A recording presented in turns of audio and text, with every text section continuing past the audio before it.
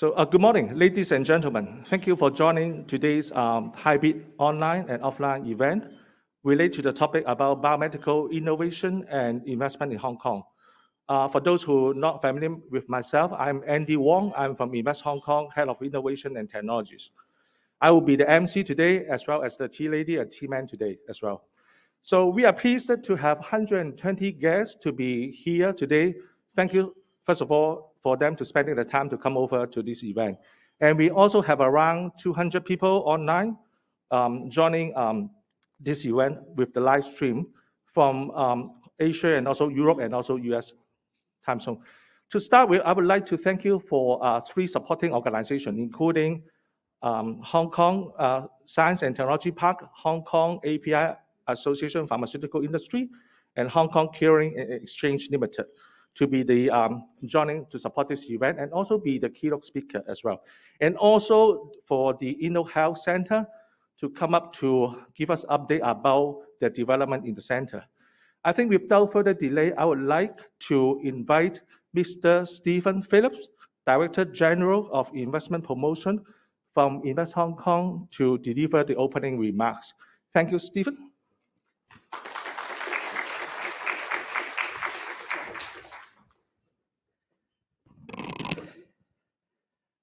I'm going to take my mask off, otherwise I can't see. My glasses fog up so much. Well, ladies and gentlemen, good morning. It really is a great pleasure to be joining you. And may I add my very warm welcome to this event, the journey of biotech innovation and investment in Hong Kong. And what an exciting journey it is. As I engage with businesses, partners, governments, all around the world, biotech and life sciences is one of the opportunities that I very often talk about. And I highlight it with unbridled enthusiasm because I think the ingredients that we've got in Hong Kong are exceptionally special. And I can tell you, it's a message that is really well received. As the title of today's event implies, we really are on a journey. And that means we've got more potential and more work to do to realize our full potential. Amongst other things, we really need this effective collaboration across the whole of the ecosystem. And that's why it's so great to see so many relevant participants and organizations involved today. And I would like to thank in particular our speakers who will be sharing their up-to-date insights with all of us. As you may know, over the last 5 years, the Hong Kong SAR government has put in about 150 billion Hong Kong dollars into innovation and technology as an agenda. And it ties into the 14th five-year plan. And you will have noted how important innovation and technology was during the visit of President Xi Jinping just a few days ago. And I'm sure that we will all agree that innovation and technology is really where the future of Hong Kong lies, particularly when we look at Hong Kong in the context of the Greater Bay Area. Of course, R&D is a crucial part of innovation and technology, and leveraging our world-class universities and the entrepreneurship that Hong Kong is so well known for is really crucial in this regard. I think we're going to be hearing a little bit about the two research clusters that have been set up under the Inno Hong Kong moniker. At the Science Park, one focuses on healthcare technologies and the other on artificial intelligence and robotics. And I think there's lots and lots of scope, as you will know much better than I do, for interaction and collaboration between the two. Drilling into a little bit more detail, the two Inno Hong Kong research clusters comprise 28 research laboratories set up by local universities with foreign partners, whether universities or research institutes, and indeed mainland partners. And among them, of particular relevance to our discussion today, 16 of them are on biomedical or healthcare-related technology. Clearly, the research that is taking place is really important to the promotion of our development in the healthcare space. And what we're looking at is obviously responding to the needs in society, whether it's the aging society in Hong Kong or the contemporary issues we're facing with pandemics, not only COVID, but monkeypox as well. The research projects cover a very wide area. I won't go into them. I'm sure we're going to learn more about them later today. So I think as we continue our unrelenting journey ahead, there's even more that we all need to do together. There's some great things on the horizon that will help us to have an even bigger, bolder, and more exciting future commercially. Let me mention just a few of them. The planned InnoLife Healthcare Hub at Lok Ma Chau Loop, Hong Kong, Shenzhen INT Park is one of them on the horizon. The Northern Metropolis, as that great project, is going to provide the land and the space for technology-driven and biotech companies to grow. The Santin Technopole, comprising Hong Kong and Shenzhen INT Park and the areas nearby, and that integration, that connectivity with GBA is going to be so very important. So I think there's even more ingredients that are going to refine our recipe for the future. At the outset, I mentioned the sort of depth and breadth of the ecosystem. And I think it's great that HKEX are with us today and Michael's here, because one really important ingredient is the need for capital, whether it's debt or equity. And Hong Kong really is first rate there. One of the world's top 3 international financial centers. And in particular, we have the pre-revenue rules allowing the listing of biotechs in Hong Kong. And I can tell you that garners loads of attention from around the world, but I'm sure Michael will go into more depth on that. Last but not least is how Hong Kong, for an international or mainland business, can really open up opportunities in Hong Kong itself. But the Greater Bay Area gives immediate scale, roughly 10 times the size of Hong Kong in terms of population. But then we've got the rest of the country, and then you've got the proximity to ASEAN, and for some of the companies, even further afield. For instance, at Invest Hong Kong, we've just opened an office in Kazakhstan. So we see growing opportunities, including in life sciences and healthcare, in Central Asia. So for Invest Hong Kong, it's a top priority. And on that set, maybe I could just say a little bit about Invest Hong Kong for those of you who don't know us. We're a department of the Hong Kong SAR government, and our role is to both attract and retain international and mainland companies to set up and grow here in Hong Kong. Our work is very practical. It's helping companies make things happen. And that's at every step of the way. So we help them during the planning stage. What might Hong Kong mean for them? Then we help them through setup. We help them through launching. Networking is part of that. But ultimately, we want investors who invest in Hong Kong to grow.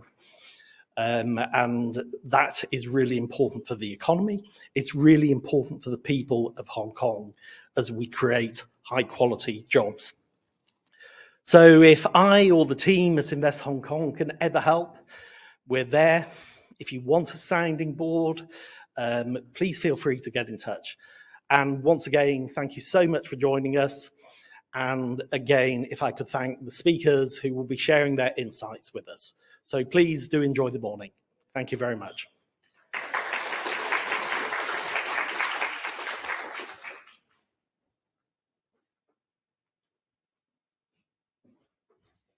So, thank you. Thank you, Stephen, for the opening remark. So I think in the next 5 minutes, I would like to give a snapshot about Hong Kong biomedical industry. And then at the same time, I would like to introduce a different speaker for today. Maybe next slide, please. Yeah. So I think for those who may not be familiar with Hong Kong, in particular for the life and health science development in Hong Kong, I would like to take this chance to give an introduction, quick introduction.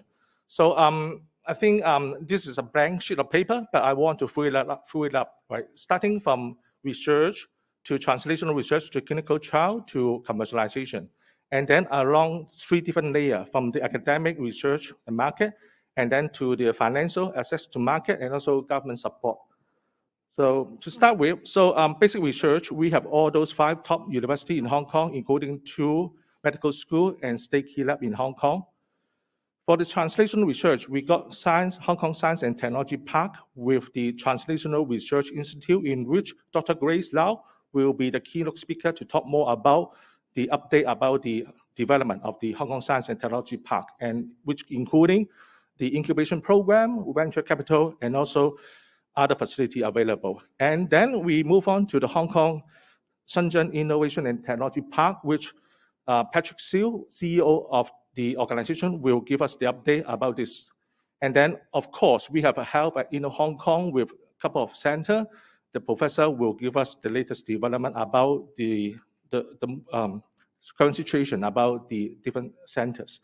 In addition to that, Hong Kong also have the Genome Institute and also other global institute available in Hong Kong.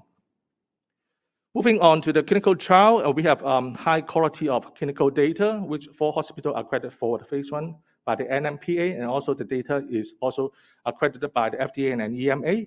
And also we have 2 hospitals which is classified for phase 1 clinical trial. And also we have different CRO available in Hong Kong doing the clinical research in Hong Kong or doing multi-center clinical research as well. And then moving on to the commercialization. We also have hospital authority launching the smart hospital and also the dual track healthcare system, which is the most efficient globally as well. So we can see that we are moving from the bench to bedside, and also we want to go to the boardroom as well later on.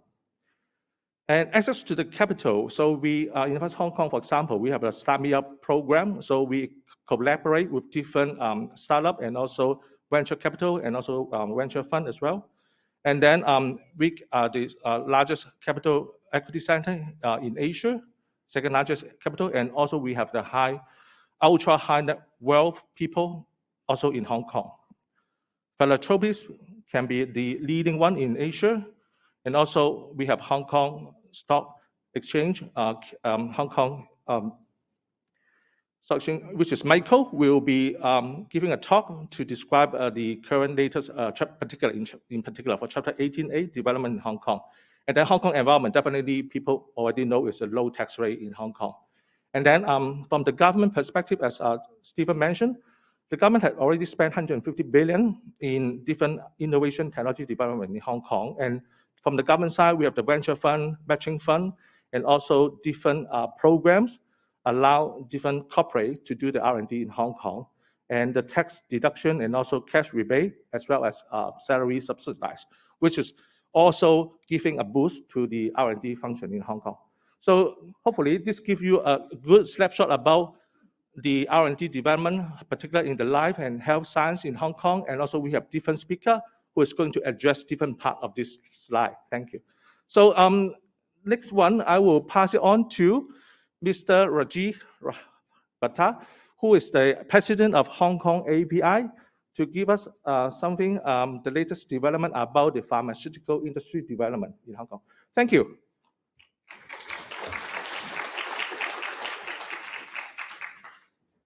Thank you very much, Andy. Hello, everyone. And before I start, on behalf of the Hong Kong API, just a big thank you to Stephen and the Invest Hong Kong group for being able to support such a critical meeting at such a critical time.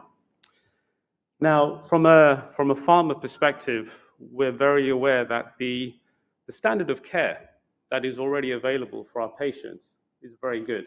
And that standard of care comprises of very good generic medicine as well as good innovative medicine. So when we talk about bringing innovation to our patients, we need to really develop medicine that is actually going to provide incremental benefit to what is already there, and it needs to be cost effective both for the patient, the treating physician, and the budget holder. And that's where I think the API has some very aligned objectives to try and support this. We believe that one of the keys to moving things forward is precision medicine, where you really think about specific tailored medication, biomarker-based, accompanied by very specific screening and diagnostics to ensure that we have predictable outcomes that justify the cost and provide that incremental benefit. We also believe that there's been a lot of talk about the GBA. It is a fantastic opportunity for Hong Kong. We move from a research and development base of 7.4, 7.5 million to 70 million plus. That makes us competitive with most European countries and many markets across the world. But what we must do is now not just talk about the opportunity. We must act, and we must act with pace and actually make sure that we now have full operating models in place to realize this opportunity, because it's huge. And even for the mainland, to provide real-world evidence in advance of registrations there, this is a huge opportunity for the industry. But one significant challenge that all companies now face is that from screening molecules to developing them and commercializing them, there is an increasing pressure on patents.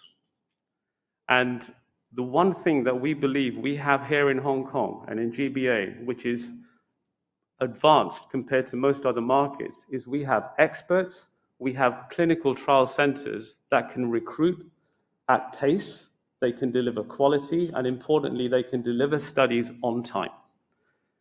So I think we really need to accelerate the potential that we have.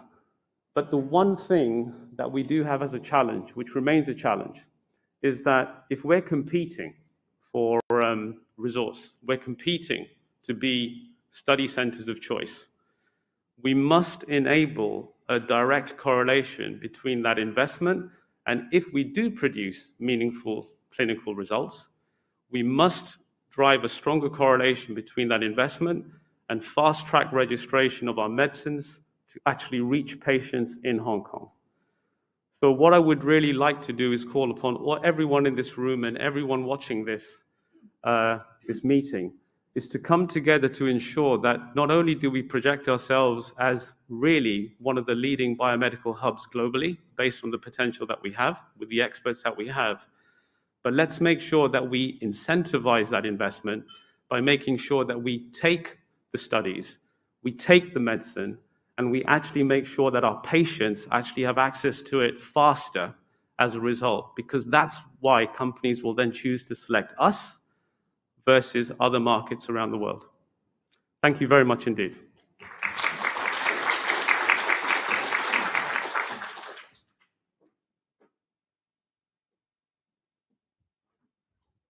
Thank you, Raji. So may I invite the next speaker, Dr. Grace Lau from Hong Kong Science and Technology Park. She's the head of Institute for Translational Research. Dr. Grace, thank you.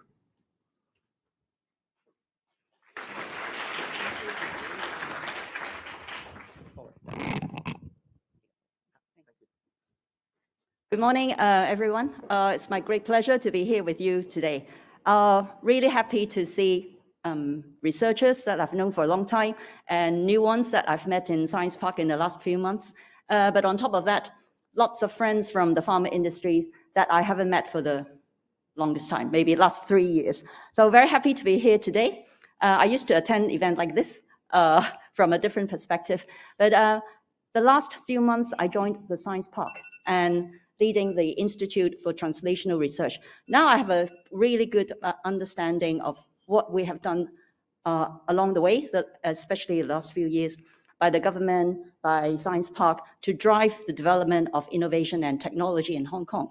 And the ITR is focused on biomedical technology. I'll show you in the next, hopefully in 15 minutes, the involvement and what we have done so far in driving or helping the development of a very vibrant ecosystem to help and support or attract biomedical technology development in Hong Kong. And by the way, we don't do any research. It's Institute for Translational Research, but we help, we support, and we build whatever is needed to help attract startups, incubations, big companies, researchers from the institutes, higher education to do the work in Hong Kong, especially on site. But we have a lot of expertise in our team, but we don't actually do the research ourselves. Now, just to carry on from what we just mentioned, Hong Kong is a very vibrant hub. We have built a good platform and ecosystem to partner with different institutions to drive the development of INT, and especially in the biomedical area. I won't dwell on this because I think the picture has been described to you. So in ITR, where I've worked in the last few months, we have one big objective, and that's to establish Hong Kong as a preeminent hub for translational research and development in the biomedical area. Now, what we do is we provide enablers, facilities, etc., plus also nurture talents to give them an entrepreneurial mindset to take their research from the bench, develop them, commercialize them, and become successful entrepreneurs and develop Hong Kong as a vibrant hub for biomedical industry to make it industrialized. Now, I want to give you a snapshot of what we have so far. In the Science Park now, we have over 1,000 companies already. Now, they come from different countries. Now, out of these 1,000, about 170 are biomedical focus, and they fall into these areas. The very familiar ones like pharmaceuticals, but now the trend is it's going towards biologics, cell therapy, gene therapy, and we also have Chinese medicine companies who are doing research on our park sites. And the other growing very fast areas are diagnostics, AI-assisted, AI drug discovery, etc., and medical devices and in vitro diagnostics. So we have a bunch of all these companies from very small startups, incubatees, to well-established companies, all on site.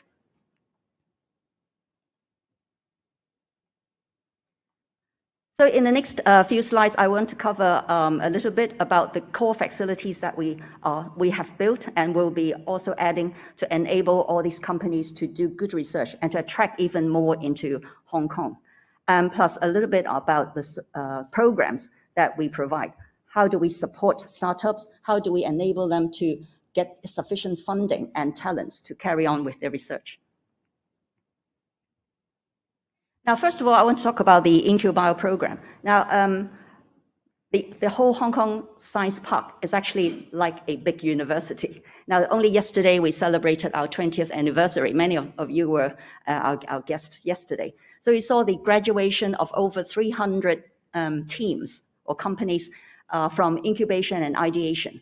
Now, they need funding. These startups, they have great ideas. They have great initial researchers, but they do not have enough funding and support and facilities to do their research.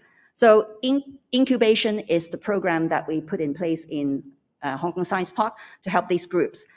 Particularly, IncuBios are specific for the biomedical technology companies because the life cycle tend to be much longer than other kind of industries. So IncuBio program is a 4-year program we built in place. We provide a one-stop biomedical support for these startups. Now, when they are admitted, they would get funding, they would get professional services that are already on site. They can use shared facilities and very expensive equipments and instruments as well that Hong Kong SP can provide.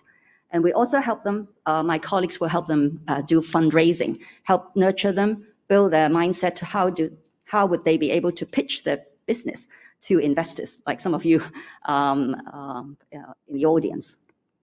Now, after 4 years, successfully meeting all milestones, we call them they have graduated. And hopefully they would become our tenants. They already have some products which are going into the clinical phase, continue to develop and commercialize. The other program that I wanted to mention is co-incubation. Now we have incubatees. We need big established companies, pharma, biopharma, medical devices companies, well established to be our co-incubators, to provide guidance, mentorship, and sometimes they give investment or even buy up the technology as well. So this one was the very first one that was signed between Hong Kong Science Park and AstraZeneca as our first co-incubator program for our startups. Now, following that, we have signed up several. In the diagnostic areas, we have KingMed, which is a very well-established diagnostic company, big business in China. AstraZeneca has a focus on oncology, and we also have one, we publicized that as well, with Boehringer Ingelheim, the venture fund. So they have a focus on infectious disease, immunology, but they also do investment. So they selectively will be introduced to our startup companies, understand their needs, and if they are really the good ones, they would actually do the investment. So this is some examples, and my vision is to build a panel of co-incubators. All the big companies, they would be the in our ecosystem as well, and to support Hong Kong's growth of biomedical technology from startups and helping them to grow and have insights how to become a commercially viable company. Now, next, I want to give you a snapshot very quickly what has been built in the last few years. I wasn't aware that so much has been done in Science Park in the last few years. Now, we have all these facilities to help our startups, incubators, or smaller size companies. They don't have enough funding to buy a very expensive 4 million Hong Kong dollar piece of equipment to do, sequencing, for example. But with our support, they're able to use them on site. They just need to make a booking, and they can use it on site. So we have proteomic labs, co-working labs. Now it's come to 3.0 already. So we keep on building new ones. Flow cytometry, and even the bio incubators, they have specific working labs that they can use. And more these days, startups are doing genomic studies, imaging. So we have a specific genomic labs as well. For the medical devices industry, or the startups, they may not need to use very big space. So we have some smaller co-working office space that would allow them to use very very low budget and still be able to work in a very vibrant environment in Science Park. Now, this is something that has been developed in the last couple of years, 1 or 2 years. So understanding the need for biologics or the research in that area and earlier stage research. So Science Park built a biobank with histopathology capability. They can help our researchers to do sections, do digital screening, etc. And we have a big repository to help you store the samples. There's also a platform, biomedical informatics platform, we call it BIP, which is for sharing the biomedical data. And we are hoping one day we would be building a platform where all very important and very useful healthcare data can be shared on a very secure platform, and we can all use that and share that in a secure manner and produce more useful information or decision that can help us manage our healthcare even better. Now, the latest facility is the Drug Safety Testing Center. We call that the DSC. In Hong Kong right now, there's still no GLP certified, accredited site for animal studies. So this will be the first one that we hope will get GLP certification from US FDA, Europe, and also NMPA, all in one in our center. That probably will take another more than a year or 18 months, but this is on the way already. And another one for testing medical devices, and also a GMP facility for cell therapy ATMP products. So just a snapshot. Right now, with the new ATMP regulations in Hong Kong, we need specific GMP certified place to do cell manufacturing. Back in at least more than 2 years ago, we co-worked with the 2 universities, Hong Kong U and CUHK, to collaborate to build a state-of-the-art PICS GMP cell processing facilities. Now, with the delay in the last year because of COVID and everything, now we'll get that approved towards the end of this year or very early next year. So that would become a place where cell therapy can be manufactured under the GMP certification. And training for personnel is most important. So I spoke to some of you in the audience. We really need to have more talents, especially driving in this area. This talents knowing how to do cell therapy manufacturing is far and few between. We cannot just import them. We need to grow and develop our talents. So hopefully you can join force together in this direction. I won't dwell on that. This is the very first GLP, and we want to get ALAC and also GLP certification from all the important regions in the world. So it's just some nice pictures.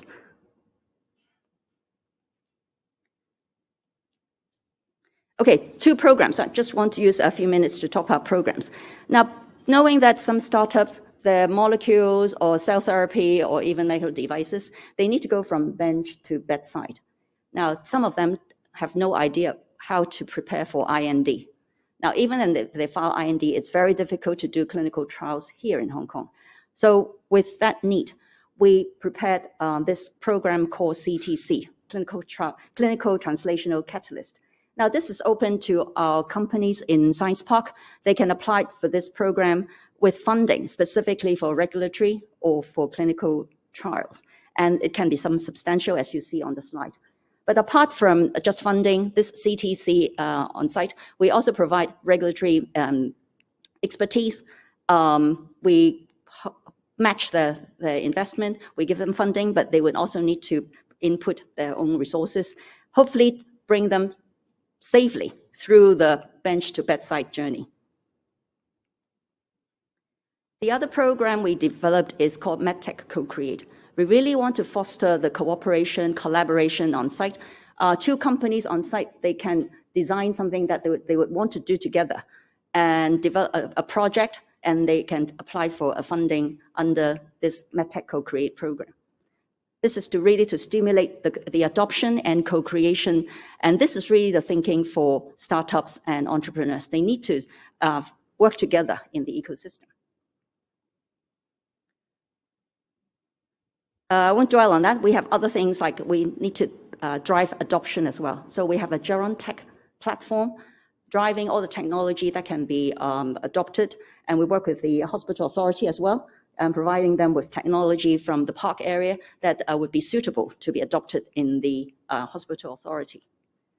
So wrapping up, a lot of companies, much larger number, are in the ideation incubation phase. Now, when they are able to go prove themselves, the research can go further, they go into the acceleration phase, and they become a more or less successful company. They become elite. We have special programs which are supporting the acceleration phase. Again, similar approach, funding as well as expertise and expert guidance, and introduce them to investment. An elite program, an even bigger one, very substantial. So I won't go into a lot of detail.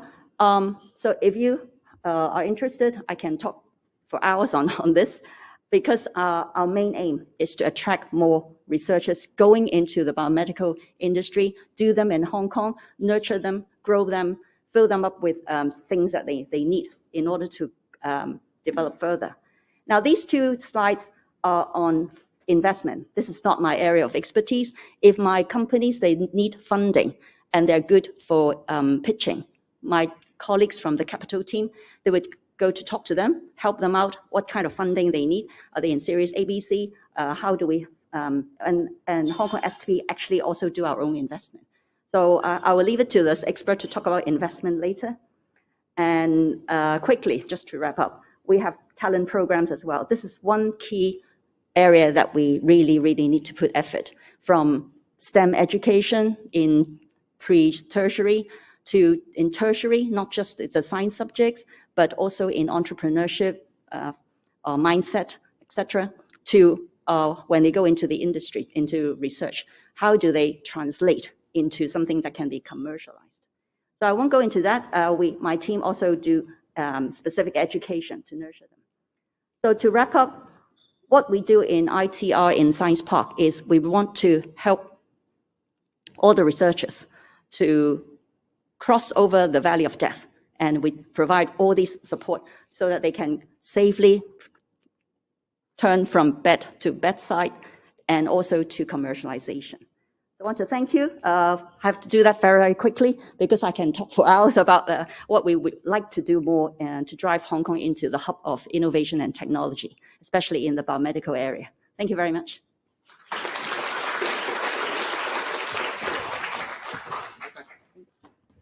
Thank you, Dr. Lau, for the introduction. This is what we have today. So what we are looking forward will be the Hong Kong Shenzhen Innovation and Technology Park, which will be 3 times the size of the current Hong Kong Science and Technology Park. The next speaker will be Mr. Patrick Siu, CEO of Hong Kong Shenzhen Innovation and Technology Park. May I invite Patrick? Thank you. Thank you.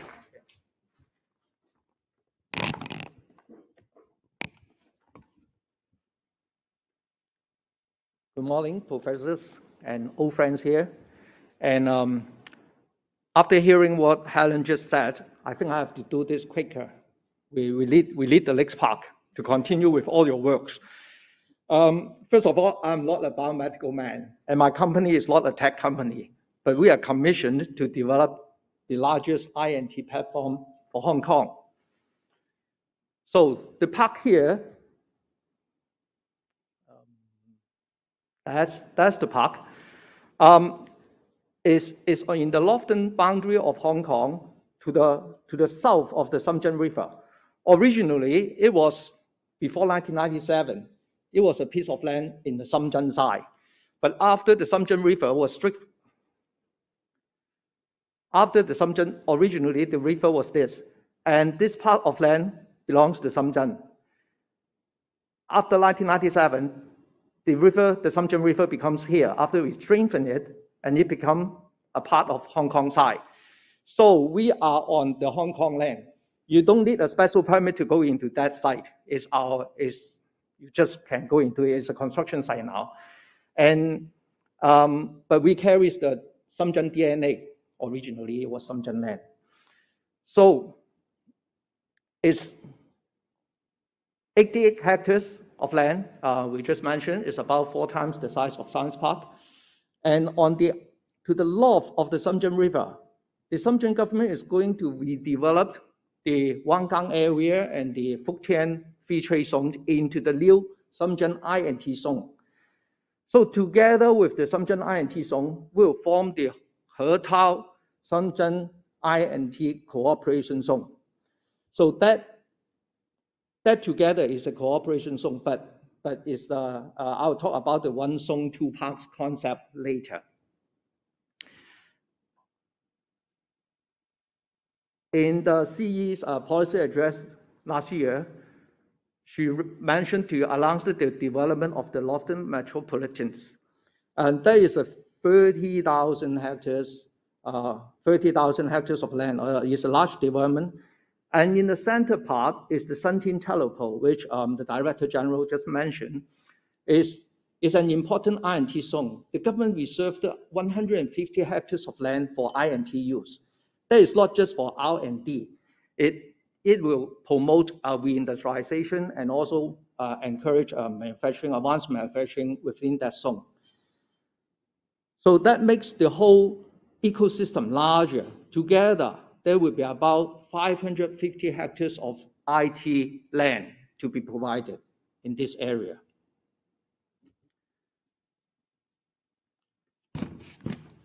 So given that strategic location and the Shenzhen DNA, we take on the role, we take on an important role to recognized by the central government. In the outline development plan of the Greater Bay Area announced in 2019, it supports the development of the 2 sides of the government, the Shenzhen government and the Hong Kong government, to set up special cooperation platforms on the 2 sides. And later in 2021, in the 14th five-year plan, it indicates clear support for Hong Kong to develop into an international INT hub. And also it highlights that the Shenzhen and Hong Kong cooperation zone to be one of the 4 major cooperation platforms in the Greater Bay Area. So in order to realize the one zone, two parks concept, the two governments released the cooperation arrangement for the establishment of the cooperation zone. It mainly emphasized the facilitation of efficient flow of I&T resources between the two parks. So that needs a lot of policy innovation to make that happen. Otherwise, it's just a slogan. We have to make that happen. In the same year, the two governments released the joint policy package for the loop. So it emphasized to facilitate efficient flow of talents. That is important. People talk about the research samples, reagents, and also genetic results, investment and data investment. All this needs a lot of government-to-government talk in order to make that happen. But it's in the joint policy package, so we have a more roadmap to follow. Given this high-level directions for Hong Kong to uplift for the park to uplift Hong Kong's competitiveness, we try to build open collaboration platform, testbed so that to support applied researchers into the industry's solutions. I won't talk too much about this. And this is embedded, our core functions is embedded in the MOU signed by the two governments in 2017. Our main function is still R&D, supported by higher education and cultural creative industries. That we hope with the higher education incorporated into this large area of this large platform, it will collaborate, more collaboration between tech companies, universities, educations, and also so that for translation of the R&D outcomes. Initially, we will focus on 6 tech areas. And today, we talk about the healthcare technologies, which is the topic of this seminars. That is not a vertical single technologies. It is interrelated with others like big data, AI, robotics. And we are researching into this, all these areas and talking to all the stakeholders. So in the last 2 years, we have been visiting a lot of universities in Hong Kong and also the labs, Hong Kong labs, and also the people to solicit what they want. And we compile this wish list. If we can transform this wish list into realities, that will be our good value proposition. At the moment, it's only our wish list. That still needs a lot of support from the governments to make this happen. People want to have convenient access to talents and R&D teams from both sides, like the Hong Kong side and the Shenzhen side, the Greater Bay Area, and access to the biotech facilities within the cooperation zone. Also talk about standards and regulatory bodies. And also, to make it success, release some innovative policies and pilot initiatives. If we just do it as a business as usual initiative, we do it on the Hong Kong side, and the Shenzhen is doing their own part, it won't be a cooperation zone. So that needs a lot of this collaboration between Shenzhen and Hong Kong to make this happen. Luckily, the CE also announced in her policy address last year that we shall develop the InnoLife Health Tech Hub in the loop. And that will, of course, involve all the InnoLife Health Tech related labs, and also the state key labs in life and health disciplines, and also the life science industries. And also the government also earmarked $10 billion to support this innovative Hong Kong clusters. Trying is aiming to develop Hong Kong into a major R&D hub in science and health disciplines. In view of time, let me go to so that you can see after I talk so much. This is what we are trying to build. There are 67 buildings on it. We are going to build it in different batches. The science park at Park Set now has 23 buildings, and we used it 20 years to build it. If by that standard, if by that program, we need 60 years to develop this park, which when I talked to my counterparts in Shenzhen, they just opened their eyes and said, okay, the loop program was announced in the 14th five-year plan. If they mention it again in the 15th five-year plan, you will be sad. So we got to do it quicker. At the moment, we only got funding from government to do the first 8 buildings here. And we are doing the first 8 buildings from the west, because this is the entrance to the park. The Long Majo MTR station is over there. It's 1 kilometer away. So initially, we have all these connections into this park. Eventually, we'll be building batches by batches. This is divided into 6 batches at the moment, all integrated together under an integrated basement design. It was the last slide that we talked about the smart city concept and all the future controls in this park. What I wish to add is that the Director General also mentioned connectivities when he mentioned the Suntin Telepole. That is very important because the first station from Wangang into Hong Kong will be here. This will be the Lok Ma Chau station, the Lok Ma Chau Loop station. I don't know how it's called. The government hasn't announced it, but it's already in the newspaper in the plan that there will be a spur line coming this way into the MTR, into the loop. So luckily we have left an open space there so that I can accommodate MTR to build the station over there. But it takes a lot of modification. I have to change my basement. I have to do a lot of things over there to make it happen.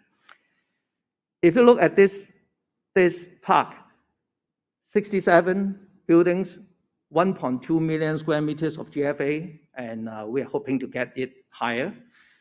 So we are thinking about, we should have over 50,000 INT posts inside this park. It is not just talking about hardware, it's how to fill it up, how to make a platform from this park. At the moment, it's like this. We are doing the foundations, the first 3 buildings, the foundations. We are doing it quickly so that even the government hasn't completed the sewage treatment plant, we have to do our own temporary sewage treatment plant here in order to start early. So we are hoping to complete these 3 buildings in 2025, 2024, 2025. And then the remaining building will be coming on stream in the next 2 or 3 years.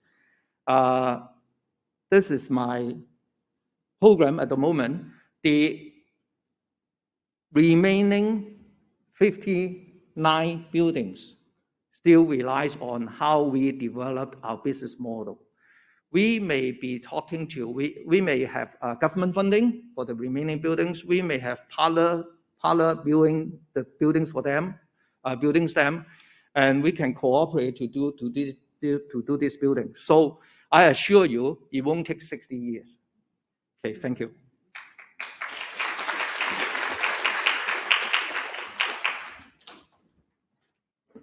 We move on to the next major part, which is about the Hong Kong Health.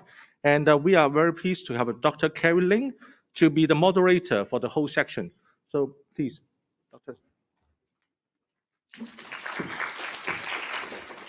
Thank you, Andy.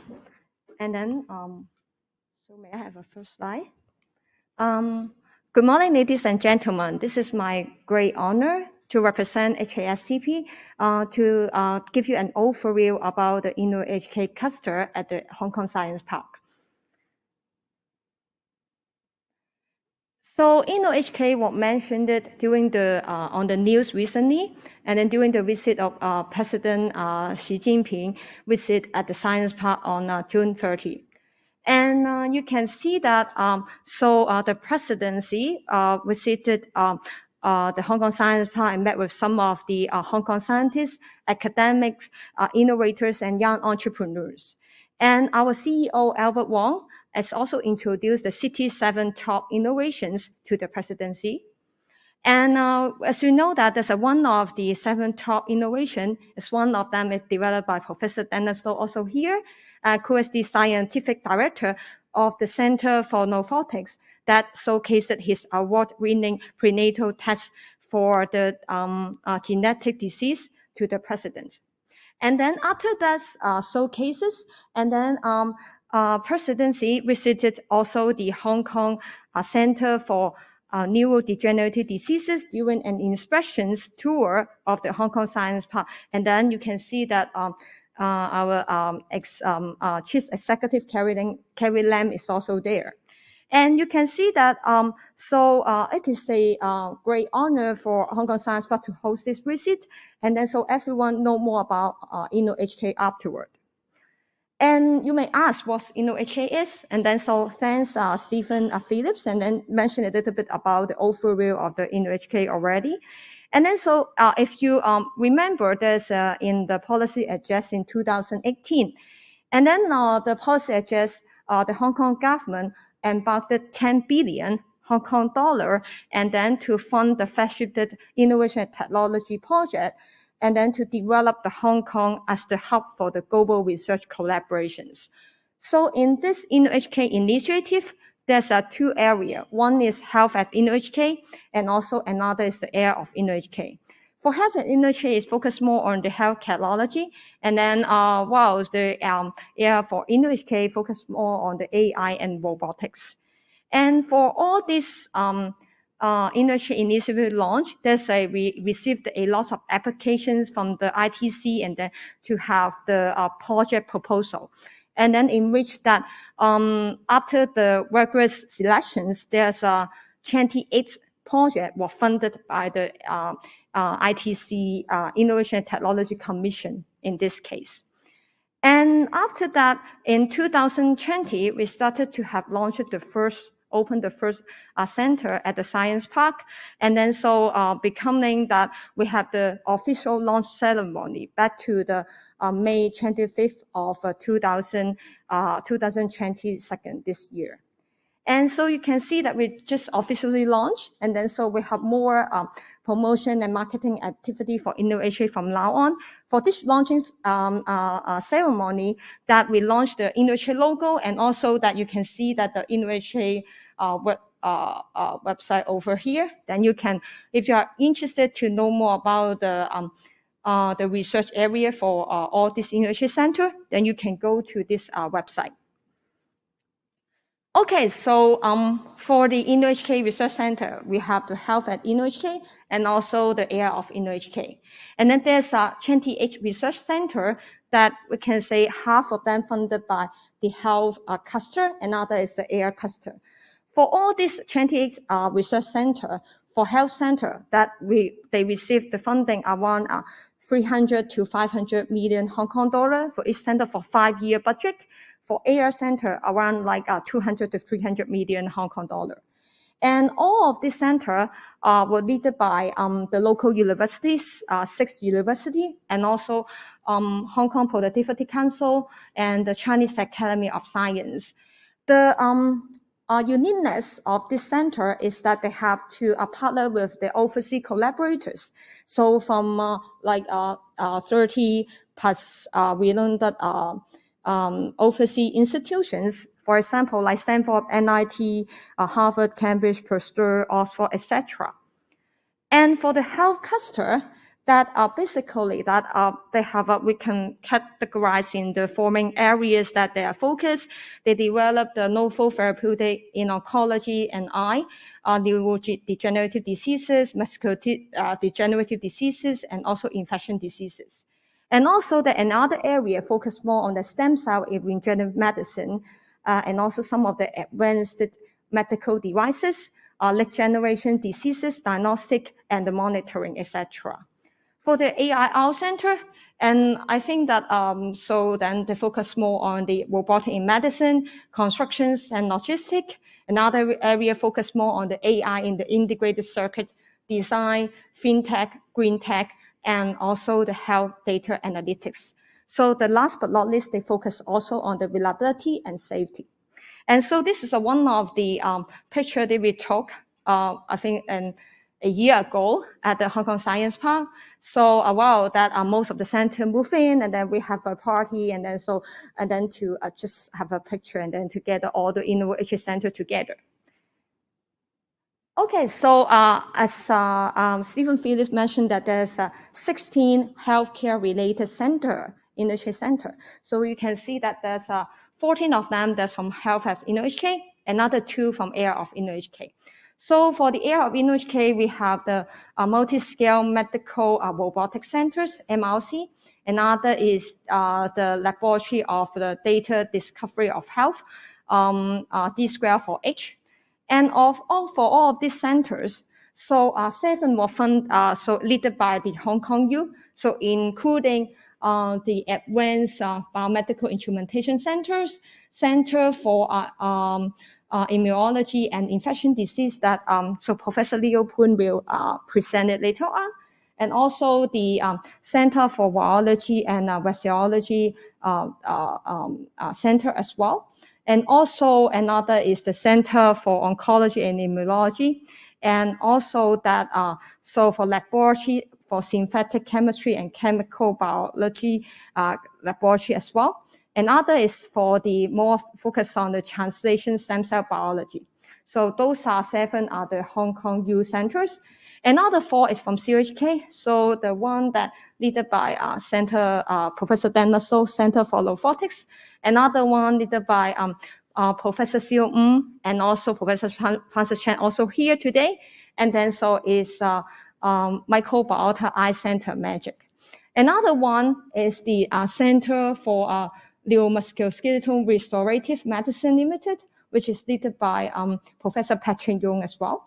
So another center that is from UST is led by Professor Lancy Yip, Hong Kong Center for the Neurodegenerative Diseases that Professor Xi visited a few days ago. And also that we have the one that led by Hong Kong Baptist University that called it the Center for Chinese Herbal Medicine Drug Development Limited. And also another one led by Professor Ben Thompson and also Professor Chi Ho Cho, and then so Center for Eye and Vision Research. And then so Ben will share with you more about his center later on as well. Another one is from CTU called the Hong Kong Center for the Central Cardiovascular Engineering Center, and also that for the Regenerative Center led by the Chinese Academy of Science as well. So all of this center that will build the foundation for Hong Kong as the international INT hub for biotech sectors. So we are so honored to have all 4 speakers today from 4 centers: Center for Robotics, Magic, C2I, and also CIFR. And then to have the speaker today to share with us more about the introductions of the center, about their center, what's their research work they are doing. Without further ado, maybe I invite our first speaker of today, Professor Dennis Lopez. Who is the scientific director of the Center for Robotics, and also the Li Ka-shing Professor of the Medicine of the Chinese University of Hong Kong. His research interests focus on the biology and diagnostic applications for the cell-free nucleic acids in plasma. In particular, he discovered the presence of the cell-free fetal DNA in the maternal plasma in 1997. And has since then been pioneering the non-invasive prenatal diagnosis using this technology. This technology has been adopted globally and has created a paradigm in the prenatal medicine. It's also made many innovations using the circulating nucleic acids for the cancer detection, including the screening of the early stage nasopharyngeal cancer as well. So may I welcome Professor Daniel Lopez.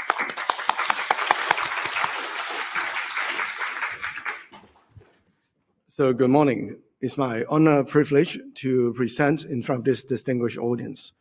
So my center is called the Center for Novostics, which just means novel diagnostics.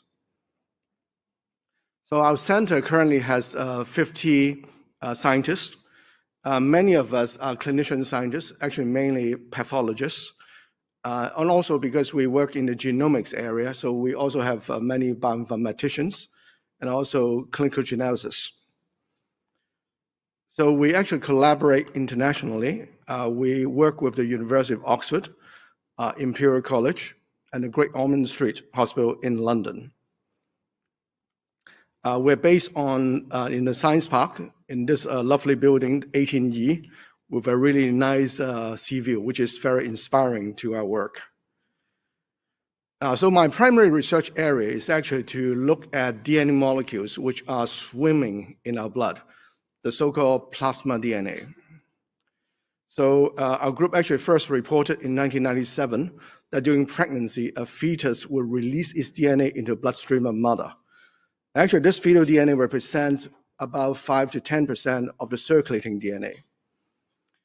And actually, we have then developed this into a platform of non-invasive prenatal testing, or NIPT for short.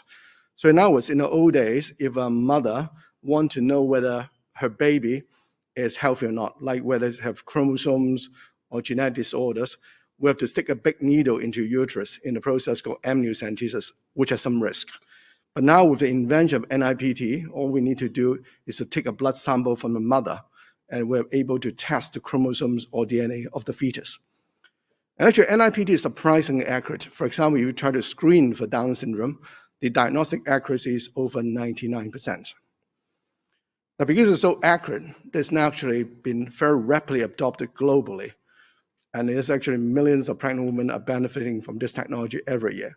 Now, for example, in Hong Kong, I estimate about 85% of pregnant women actually go through this test.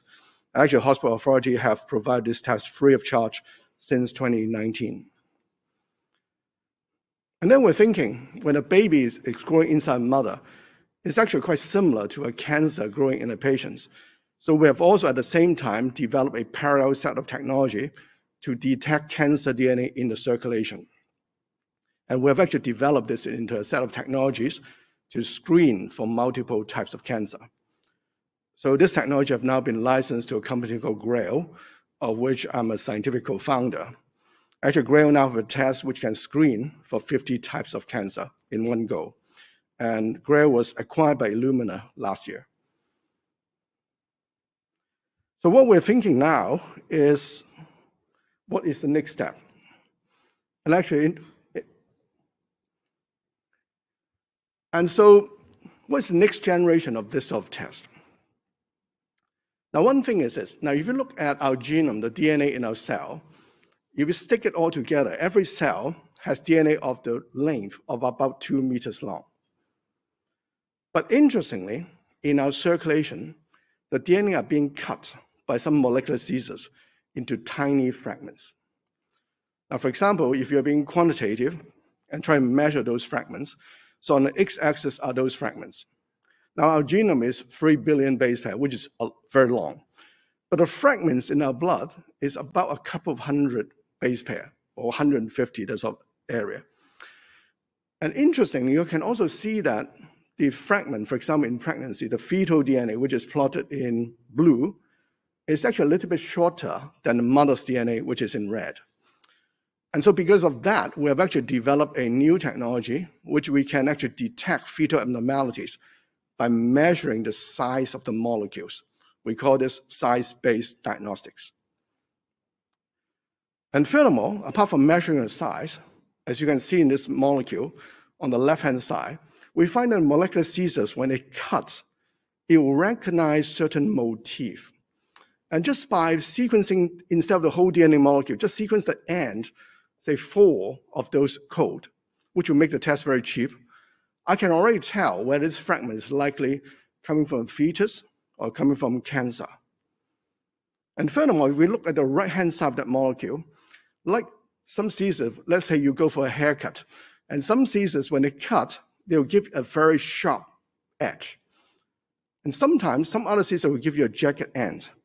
And interestingly, we find that by using this jagged end, or jaggedness, we can differentiate if a molecule of DNA is likely come from cancer, from fetus, or some other organs in the body. So overall now, this technology is called fragmentomics. Now, apart from fragmentomics, we have also discovered that some of circulating DNA molecule could be linear, and some could be circular, like a ring. So we call that topology. So we have recently actually summarized our thought in this article in Science. Now, when we're measuring the DNA molecules in blood, of course, we need a ruler. And one thing we're wondering, is it possible that your ruler could somehow affect what you see? Just like if I see the world with a pair of glasses with a red color, then the whole world look red to me. So in other words, the observational tool might affect what we see. And conventionally, when we look at DNA in blood, most people will use the market leader, which is a sequencer made by Illumina. But the Illumina sequencer will only see short molecules. Anything above 600 base pair is invisible. But now on the market, there's a generation of new sequencers, which is called single molecule sequencer or third generation sequencer. Now, for example, one of those is made by this company called Pacific Bioscience. And we've been asking ourselves, what would happen if we use one of those new sequencers to take a look and measure the size of molecules in blood? We see anything that we can't see before. Now, so this is the old vision when you use Illumina. Very short molecules, 200 base pair, that's it. But interestingly, when we actually start to use a third generation sequencer, we start to see all these molecules in blue, which are invisible before. And those guys are very long, several thousand units long. And actually, they're quite frequent. For example, you look at the median value in the first trimester of pregnancy, we're talking about 15%. Second trimester, go to 20%. Third trimester, 30%. So in other words, for the last 25 years, we've been ignoring and wasting this information. Now, one thing is that if I look at your genome and my genome, every 1,000 base pair, there may be a difference, the so-called polymorphisms. But in the old days, if you look at short molecules, you need to look at 8 or 10 molecules before you have a chance to find one molecule which tells you the difference between you and I, or the baby and the mother. But now, with the long molecule, one is enough. So for example, here I show you a fetal DNA molecule, which is 16,000 units long. So one molecule, as you can see from the bottom, I can decode A, C, T, C, etc. All the differences between the baby and the mother. So what this means is that long DNA diagnostic is very efficient. Now, for example, in the old days, our group is actually the first one to decode the whole genome of a baby from mother's blood. We actually did this in 2010. And we developed this method, which is very accurate at decoding it, called relative haplotype dosage, RIDDLE. But the problem is it's very expensive. You need to analyze 4 billion reads to get the answer. But now, if I use the new technology, which is in red, the old technology is in blue. You can see the new technology, I can get the answer within, say, 30 million reads, which is actually much more effective. And actually, this work is very new. We actually just published it over Christmas last year. Now, just as I told you, there's a similarity between the fetus and cancer. So next question, of course, can we see long cancer DNA in the blood? And we have actually recently just published it about 1 month ago, and the answer is yes. Now, for example, we can look at the HCC patient, which means liver cancer patient, chronic hepatitis B carrier, or even healthy individuals. There's a median of 15 to 20% of circulating DNA are long molecules. So the analogy is like this. For the last 25 years in this field, it's almost like I'm texting you. So I can only text you, say, 10 characters or 20 characters. But now, with the discovery of long cell-free DNA, for the first time, I can send you a whole Word document to read. We're very pleased, actually, that our work has been acknowledged internationally. For example, last year, I was fortunate enough to win the Breakthrough Prize and also win the Royal Medal, which is the first time that a Chinese group has won it since 1825. And also, we have been very diligently trying to file patents. Now, for example, every year, Nature Biotechnology will rank the 20 groups in the world with the most patents, which are most cited. We're very fortunate for the last 5 years, we were on this group.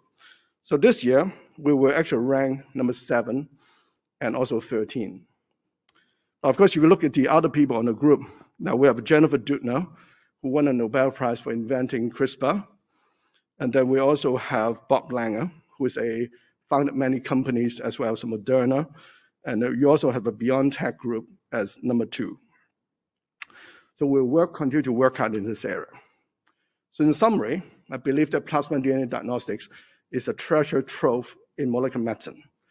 With this new long cell-free DNA diagnostics and fragmentomics marker, we can see details which we cannot see before, and which have many research and commercial applications. So finally, I'd like to thank my group for generating the data which I present to you today, and also thank the InvestHK to support our work. Thank you.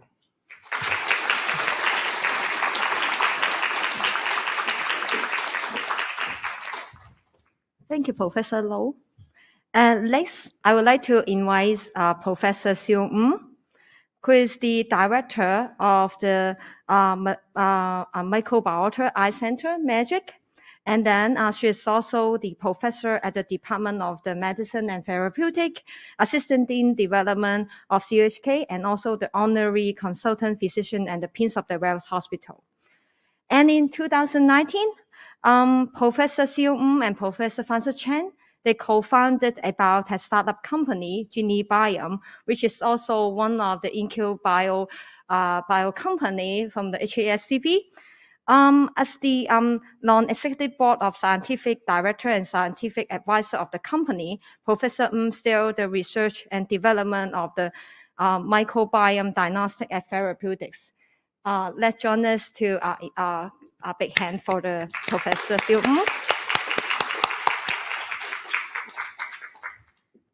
Thank you very much, Carrie. So we all know what magic is, but I think what I'm going to tell you today really is the magic within you. I'm going to take you through a journey of the Microbiota Innovation Center, stands for MAGIC. So my partner in crime is here today, Professor Francis Chan, who is also the Dean of Medicine at CUHK. And both of us are gastroenterologists. So the story started that we wanted to untackle the mystery behind what sits inside our gut, the trillions of microbiome that are invisible to our naked eye. And this opportunity arises with InnoCenter when we can transform these scientific discoveries to commercial commodities. So our mission is very simple. It's really to bring health and hope to our future generation by translating human gut microbiome into effective diagnostics and therapeutics. Now, the word gut microbiome is really not new to the world. It's now the buzzword. For example, in TV talk shows, it's crept into the front page of Nature, the Scientist, and has entered the commercial commodity in The Economist and the New York Times.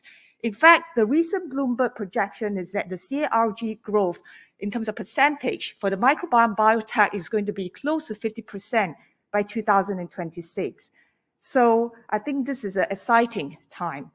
Well, what it transpired is that each one of you here has 20,000 human DNA. But what you may not know is you have close to 20 million bacteria DNA. So in other words, we are all more microbes than human. These are all good bugs inside us. So if you count the number of genes you have in your body, you're only 1% human.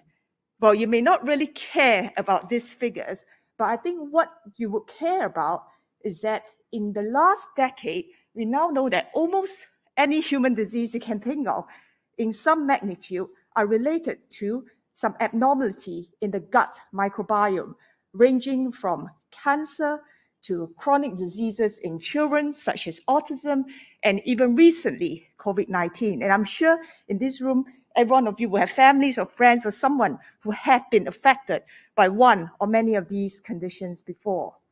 So The question is, our innovation comes from just taking 1 teaspoon of stool from you with the ability to predict your risk of disease. Now, this is a new generation of what we call fecal bacteria DNA diagnostics.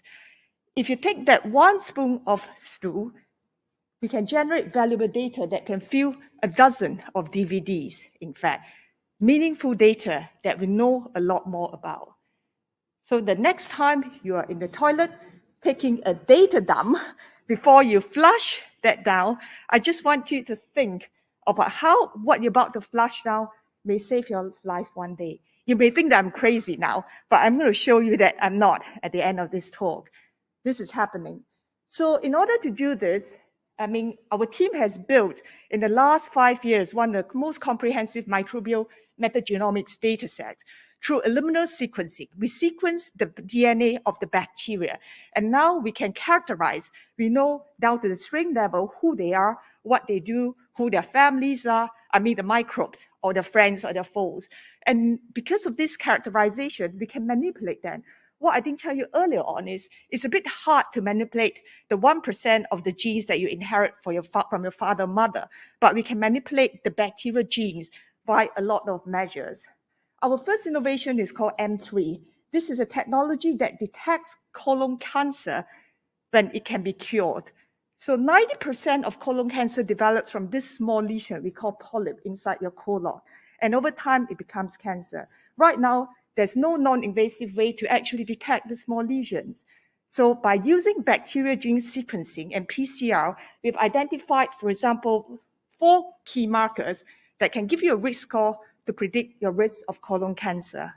We tested it in clinical studies, and you could see the sensitivity of 94%, close enough to the gold standard of a colonoscopy. And not only that, it can also detect the small polyps and the large polyps better and more superior to conventional stool occult blood tests. Not only that, this is currently the first test, M3, that can detect recurrence of adenoma. What happens is when you have a polyp there on the left that's been removed through colonoscopy, 40% will have recurrence of this lesion in the next few years. Right now, the only way to detect that is again to have a colonoscopy, which is invasive. But using a stool biomarker, which like what Mr. Bartik rightly said, we need monitoring too. We need biomarkers that can actually help us survey our patients better and personalize our treatment. And this can actually have a detection of recurrence of adenoma up to 90%. Well, you may think that this technology is limited to disease of the gut only, but we're now exploring its utilization in other conditions that affect the brain, like autism, because of the gut-brain axis. So our first generation prototype, again, is a stool test using short gut metagenomic sequencing based on 5 bacterial markers for us to predict the risk of autism spectrum disorder in children.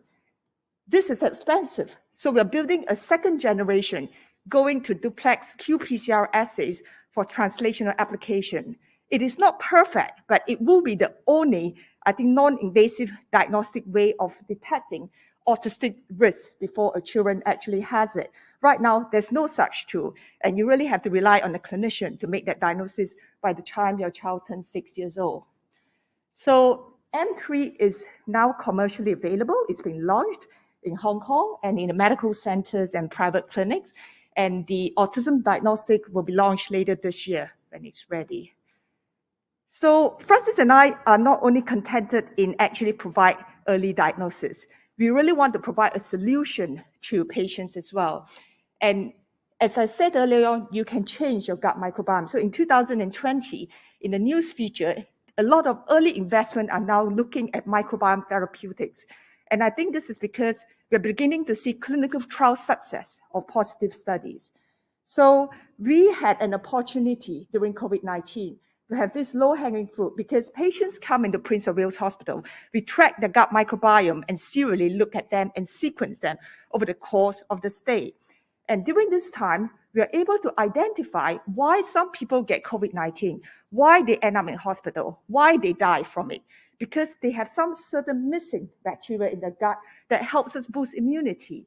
And what we've done is now through big data, as well as machine learning, identify and develop a new product called SIM01.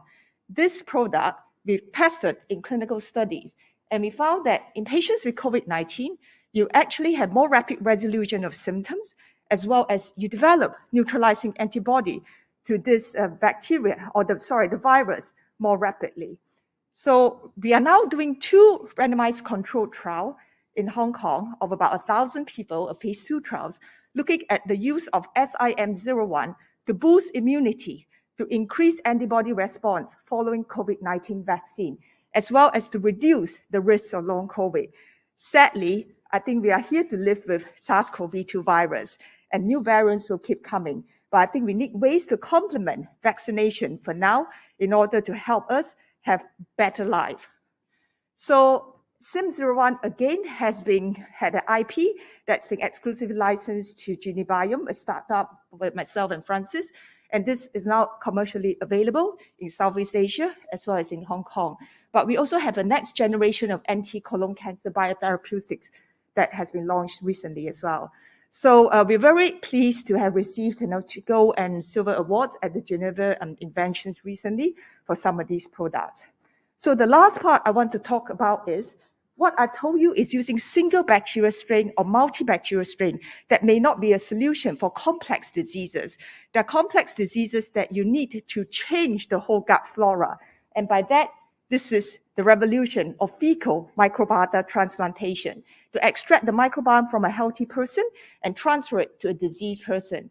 This is now FDA approved as an IND in America for the key treatment for a deadly condition, a life-threatening condition called Clostridium difficile infection, which causes 40% death, 75% recurrence. With just 1 infusion of fecal transplant, the cure rate is close to 90%. So rather miraculous. This started in ancient China, where you feed food poisoning people with stool for someone who is healthy. So right now, in terms of the societal impact, Magic will be the sole provider of fecal microbiota transplantation to the whole hospital authority in Hong Kong for this infection. But what's more important is that we know that C. diff is still quite rare in Hong Kong, but it is also applicable to other chronic diseases. And we are testing it in diabetes, graft-versus-host disease, obesity, as well as inflammatory bowel disease. For example, we now have patents of families. FMT has no inventions that people are doing worldwide. But what we want to know is what inside this fecal material that is special that can help create success. We are now able to push the success rate of outcome, for example, from 70% close to 90%, or from 50% to 80%. So we have a stool bank at Magic. It stores about 130K vials or specimens. And what is more important, I think was alluded again by Mr. Bharti, is we are now not able to scale out FMT because it needs endoscopy to produce. So we are making them into pills. You may like to call it poop pills or capsules, but eventually, I think the most important is they are the healthy microbiome, making for a dedicated person with a dedicated disease. So our collaborators are University of Cambridge, Chicago, as well as Melbourne. And we also have built a network in the Greater Bay Area for the last few years. And we now are conducting clinical trials because we need NMPA approval for our complementary diagnostics for colon cancer. So this is where we are today. But someone asked me recently, we are now halfway through Hong Kong. Hong Kong is a 5-year program. Time really flies. So where do you see Magic in the next 5 years? I want to share in the last minute, this is where I see where we're going. I think we're going to have a big microbial biodiversity crisis. We're beginning to see increase in immune-mediated disease, asthma, diabetes, multiple sclerosis, autoimmune disease. And the theory behind this, which there's a lot of truth, is that we are missing a lot of microbes that our ancestors give us because of modernization, because of lifestyle, because of indulgence, is unhealthy food, because we want to be happy and we don't exercise. And these missing microbes are what become our ancestors, that we have wiped them out because of antibiotic use. The question is, how do we preserve that again?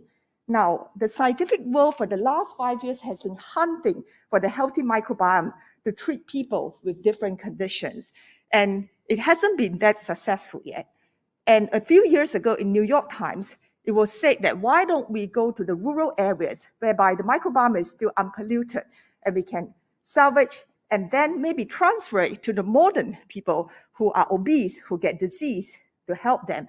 But this has raised a lot of skepticism because of the ethical issues of taking someone else and transfer.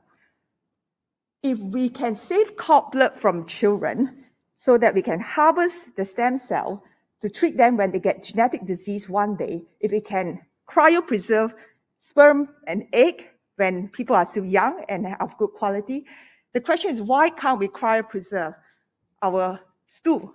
And one day, when you are young and fit and well as a child, if you save this with the host of gut microbiome, what about in 10 years, 20 years' time, when you develop autoimmune disease, you could do a transplant back to yourself, right? Now, there's a successful example in the agriculture world. In Norway, the global seed vault is one of the most successful examples. They stored millions of seeds and crops that safeguarded to prevent it from extinction. So which means that one day we will not run out of food supply, basically. So what I'm proposing is, we've heard this exciting from Mr. Phillips and Mr. Steele about the development in the GBA area, that what we need is now a Chinese or Asian microbiome vault. Okay, I'm not asking for too much space for humanity in the Greater Bay Area, so that we need to collect, preserve, and enable. I think we can rejuvenate the microbiome of our next generation. So I hope I've convinced you that we can build this microbiome Noah's Ark, whereby it's happening in the Scandinavian. They have started in the Western Bowl, but we now need an Asian and a Chinese one. I think this sounds like mission impossible when you listen to me here today, but I can tell you in 5 to 10 years' time, if I stand here again, I think this has already taken off, in fact.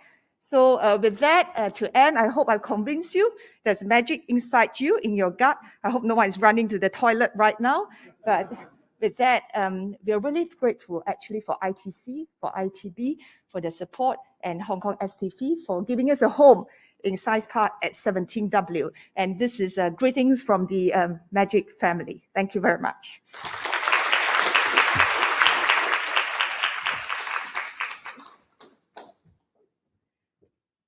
Thank you, Professor Ng, for the excellent talk. So next, I would like to introduce our next speaker, Professor Leo Poon, who is the Managing Director Designate of the Center for Immunology and Infection, C2I, and also the Professor in the School of the Public Health, Hong Kong U, and also the Co-Director in the Hong Kong U Pasteur Research Pool. In 2003, Professor Poon is the first who decoded the first SARS coronavirus sequence.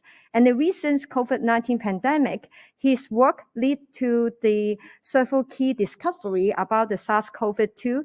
His finding helped to develop the evidence-based control measure to control COVID-19, and also some foundation for the vaccine development. Professor Leo Poon, please.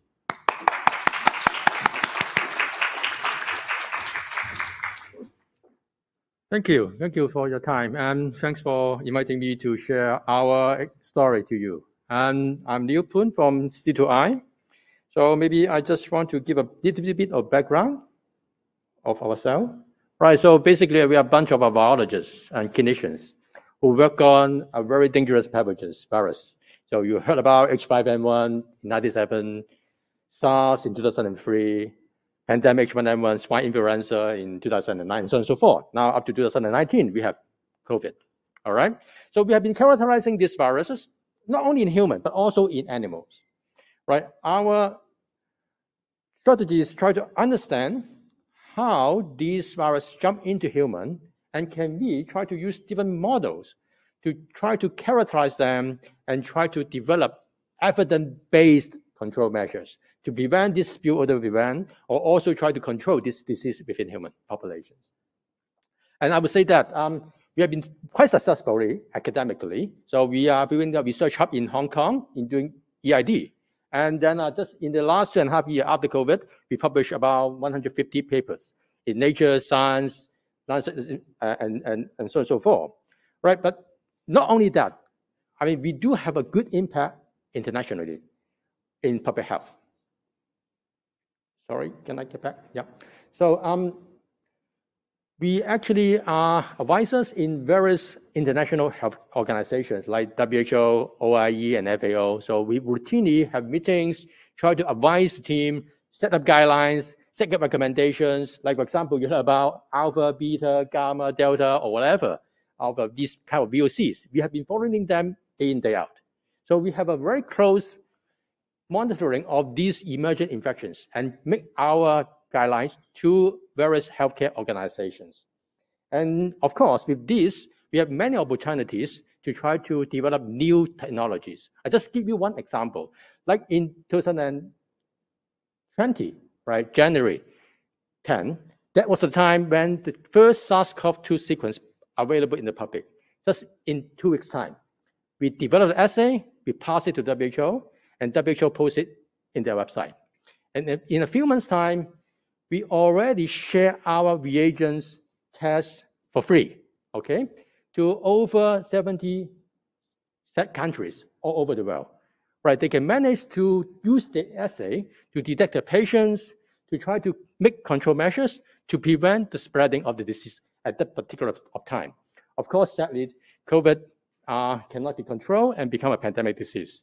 But what I'm saying is we have been doing this with a global health impact. And of course, with that, I think we should do more.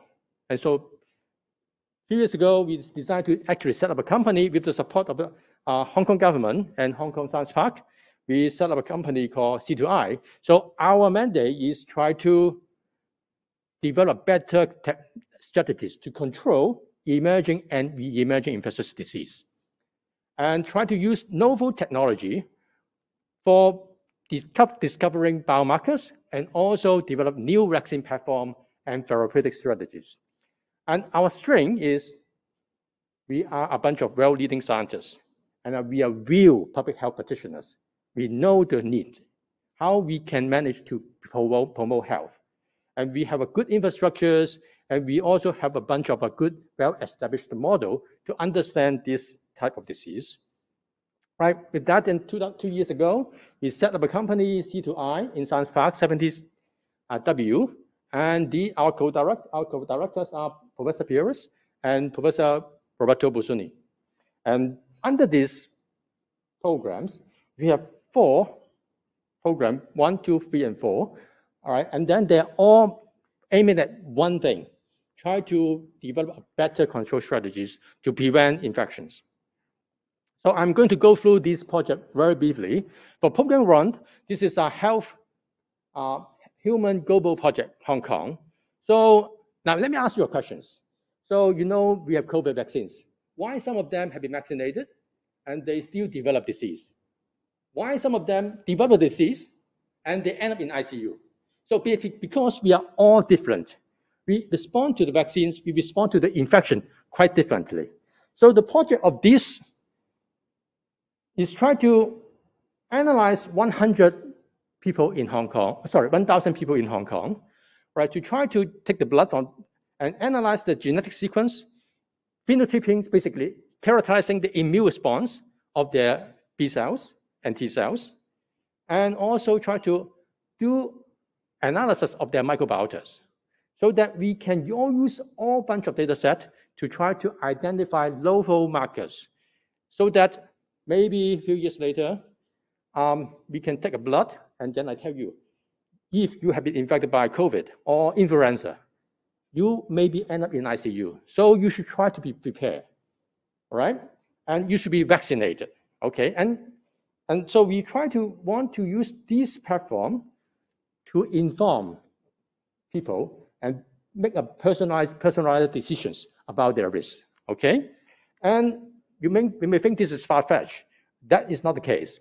Basically, Pasteur, Paris, have been actually started this program about 10 years ago. So we now will introduce this platform into Hong Kong and then to a GBA as well, so that we can able to inform our community. Okay, so now once you know the risk, how can we prevent that? We know there's a vaccines. The vaccine is not, right now, it's not so great. So the program 2 in this C2I company is try to develop a better vaccines. I'm just using influenza as an example. There are 2 major hurdles.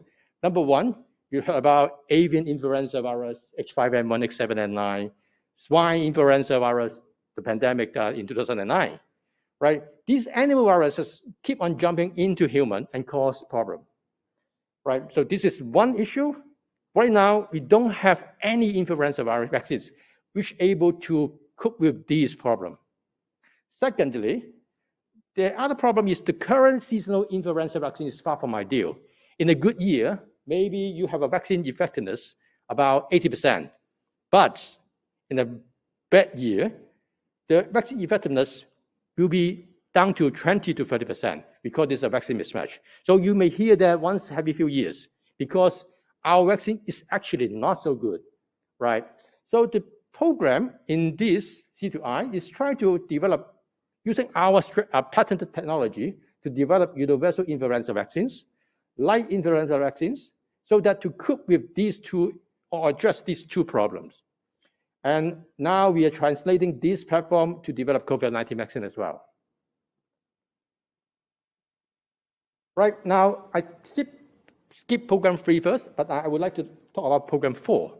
Okay, so now I have I can able to tell you whether you have a high risk to be infected by pathogens, or maybe you had a high risk end up in ICU after the respiratory illness, right? And then I now provide you vaccines which can protect you. But what if you're so unfortunate that you end up in respiratory infection, end up in ICU? So who can or which drugs can kill you, treat you better? So program 4 is try to develop a platform, we call it ex vivo culture, try to take some lung tissue, respiratory tissues, and try to do drug screening, right? Like, for example, small molecules, stem cell therapies, to try to find a better way to treat acute respiratory lung injury, right? Not only that, now we have the technology to try to take a swab of yourself, all right? And then differentiate it into, we call it 3D organoids, just like a mini organ, mini lung, mini tissues, and so that we can test the drug. And imagine that, right? Maybe a few years later, someone get into a clinic, do a normal healthcare checkup. We take a blood from yourself, and we take a swab of yourself. And for the blood, we'll do immunophenotyping, like the program 1 that I have mentioned. And then program 4, we try to use the cell collected from swab to differentiate into this organ, and we will try to test some of the drugs that are responsible for or treating particular type of disease, so that we can have a comprehensive portfolio to try to identify the risk and tell you what type of treatment you should need when you have a disease. And then, of course, we hope we have a vaccines that can prevent you from infections. And lastly, which is not related to respiratory infections, when we develop this program, we are asking ourselves, so in Hong Kong, apart from respiratory illness, what are the gaps that may be related to infectious disease? And then this is the things that we can think of, right? I don't know whether you remember this. In 2019-18, we have a dengue outbreak in Hong Kong. And a couple of years ago, we have Zika problem in South America. So with the global warming issues, vector-borne disease will be a problem. And actually, it's now be a problem in some countries. Now, and then you heard about chikungunya and something else. So program 3 is try to understand this, we call it vector-borne disease or vector-borne viruses. We try to look at the ecology and to try to identify new viruses and identify new antivirals, and also try to come up with some better control measures to control the pest in Hong Kong, right?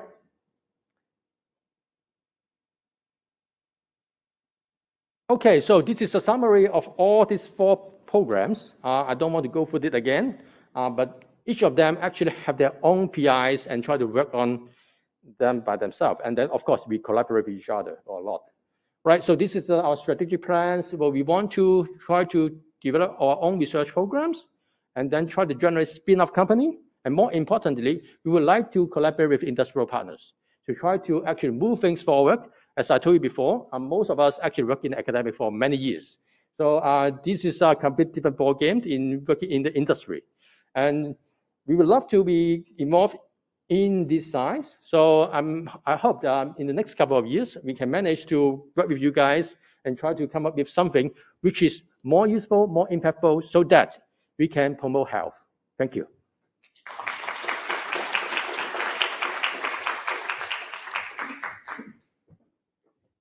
Thank you, Professor Poon. Last but not least, may I invite our last speaker of this session, Professor Ben Thompson, who is the CEO and Scientific Director of the Center for Eye and Vision Research, CIVR. And he is also the professor and a university research chair within the School of the Optometry and the Vision Science at the University of Waterloo. And Ben's research interests and compressed human visual development and the neuroplasticity. His work had led to the new treatment for the vision loss, including a video game-based treatment for the lazy eye that has been now be developed by Novartis. So may I join hand to invite Ben?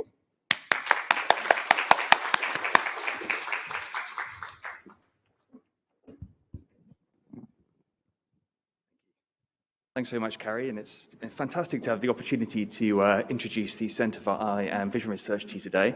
And it's also been wonderful hearing about all the amazing science that's going on within the InvestHK initiative in all of the other centres.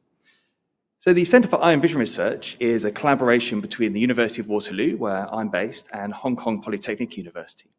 The core of the centre is formed around the two optometry schools in those universities, and we've brought in researchers from a range of other different disciplines to address key issues in eye and vision health.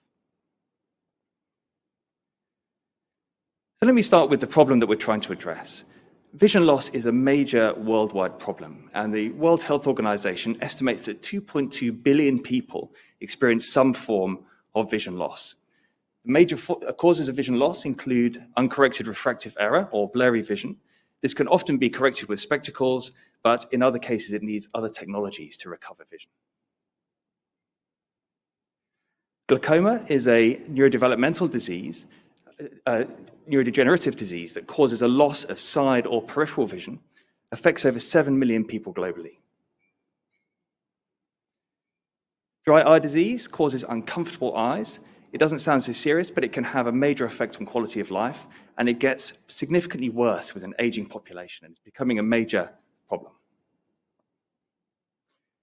Age-related macular degeneration, also, as the name suggests, becoming a bigger problem with an aging population. This causes a loss of central vision and forces people to rely on their side vision for day-to-day life, which is extremely problematic, as I'll describe shortly. And then finally, diabetes can also lead to serious vision loss. So in the Centre for Eye and Vision Research, our mission and vision are aligned with the idea of creating new technologies to address this worldwide problem.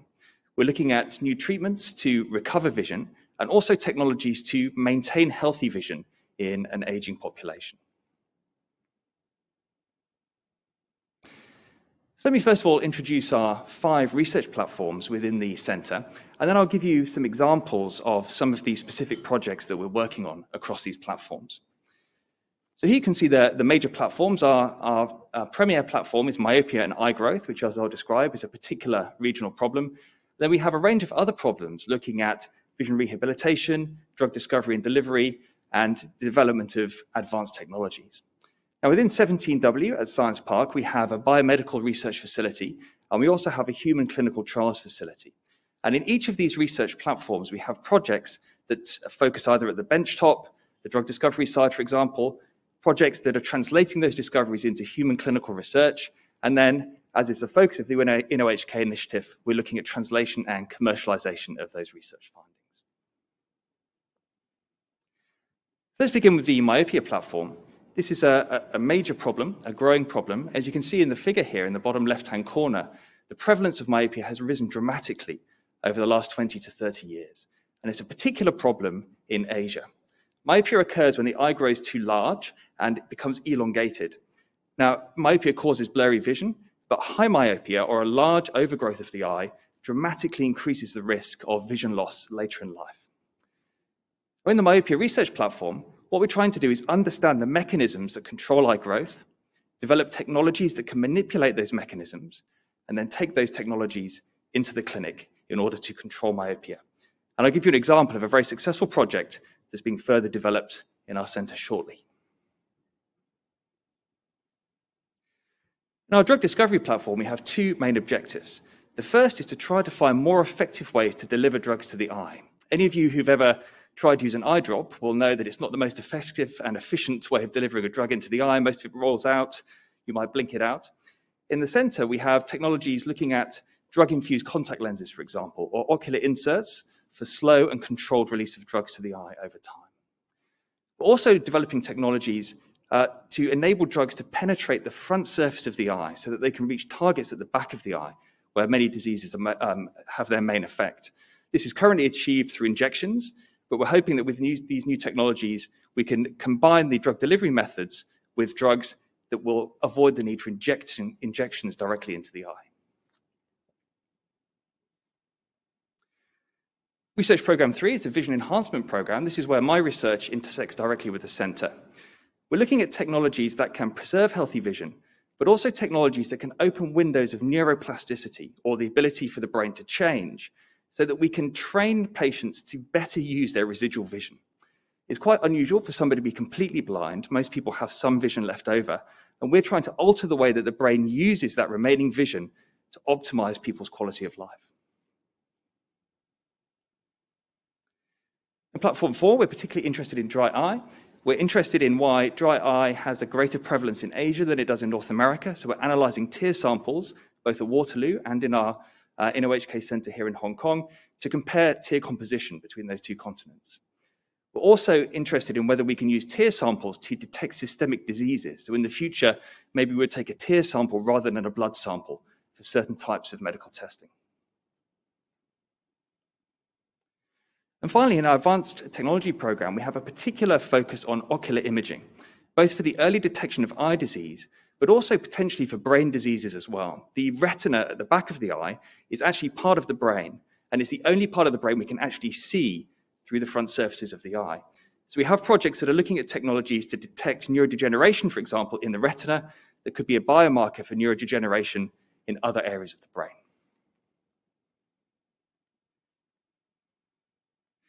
So just in the final few slides, let me give you an example of some of the projects we have ongoing within the center. We'll start with myopia. As I mentioned before, this is a major regional problem. If we look at the prevalence of myopia worldwide, we can see that in many places, such as Europe, North America, the prevalence is less than 50%. In Asia, it's greater than 80% prevalence of myopia. So it's a major issue. Now, one of the major breakthroughs in this area has come from two PIs in our center, Professor Chi-Ho To and Carly Lam from Polytechnic University.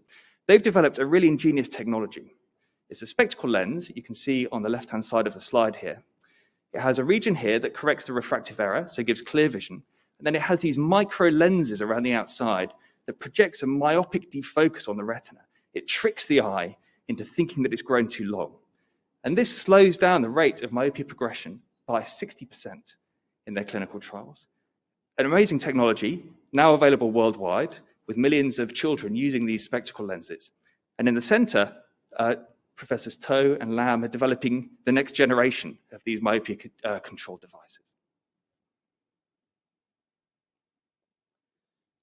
I'll also talk about one of our quantum optics projects, which is a collaboration between the Institute for Quantum Computing and our research center. But before I do, let me just say one or two more words about macular degeneration. So as I mentioned before, this is a disease that affects over 8 million people worldwide. And here you can see a simulation from the National Eye Institute of what it actually means if somebody has macular degeneration. There's a loss of central vision that requires people to use their side vision for day-to-day viewing. See over here. So this causes a number of problems. We have lower resolution with our peripheral vision. We also have a phenomenon called crowding, where it's very difficult to tell adjacent objects apart. Now, crowding is related to how the retina is structured, but also to how the brain uses information from the retina. I'll give you an example. We'll see if it works on this screen. If you look at the dot in the middle, it should be very easy for you to see the E on this side with your side vision, but very difficult for you to make out the E on this side because it's crowded by these two adjacent letters. So in our peripheral vision, it's difficult to tell these objects apart. So now let's move on to two technologies, one for detecting macular degeneration and one hopefully for alleviating crowding. With our quantum optics team, we've developed a structured light beam that has polarization that's wrapped helically around the edge of the beam. And we found in our initial work, just 2 years ago, that if an observer looks at this beam, you can perceive a pattern that's projected onto the retina. So the polarization within the beam interacts with the nerve fibers at the back of the eye and projects a pattern onto the retina. So this was a discovery demonstrating the human eye can detect quantum states of light. What we're doing now in the center is looking at how we can use this technology for the early detection of macular degeneration. The pattern that you can see here is affected if there are very, very small changes in the structure of the retina, and we can mathematically model how those changes will affect the fringes of this pattern. And we're hoping that this will be a new technology for very early detection of small changes in the retina that predict macular degeneration and can enable early treatment, early detection and treatment.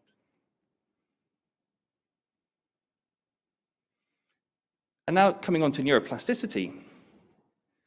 Within the center, we're very interested, as I mentioned before, in technologies that can enhance neuroplasticity so that we can retrain the brain to optimize residual vision. And one of the techniques we use is called non-invasive brain stimulation. This is a suite of techniques where you can use either magnetic or electrical stimulation to temporarily alter the excitability of targeted brain regions. And we can also alter the neurotransmitter concentration in those regions. And this enables these windows of neuroplasticity. This is the lab-based version, clearly with me sitting underneath it. This is a programmable version that can be taken home in order to deliver this therapy. We've had very promising results with this particular technology in people who have amblyopia or lazy eye. We also have a major glaucoma study running at the moment. And these are initial results from our macular degeneration study. We asked people to detect the central target here that was crowded by these two peripheral targets, and we measured how bright this target had to be for them to detect it. And here we have the results of baseline, and whilst we were stimulating the brain 5 minutes after and 30 minutes after, the patients had either the real treatment or in a different session they had a placebo treatment or a sham treatment. And long story short, we got a 30% improvement in their vision, in their side vision, with a 20-minute intervention. So the next stage in this program is to see how we can make this effect longer lasting. Currently it lasts for 24 hours. Now we're looking at how we can program a program of treatment in order to have a sustainable clinical effect. So these are some of the examples of projects that we have running in the center. I'm extremely pleased to have had the chance to describe the center to you today. And if anyone has any questions or they want to get in touch to talk more about our research, please feel free to contact me directly. I'm more than happy to talk with anyone about the research. Thank you very much.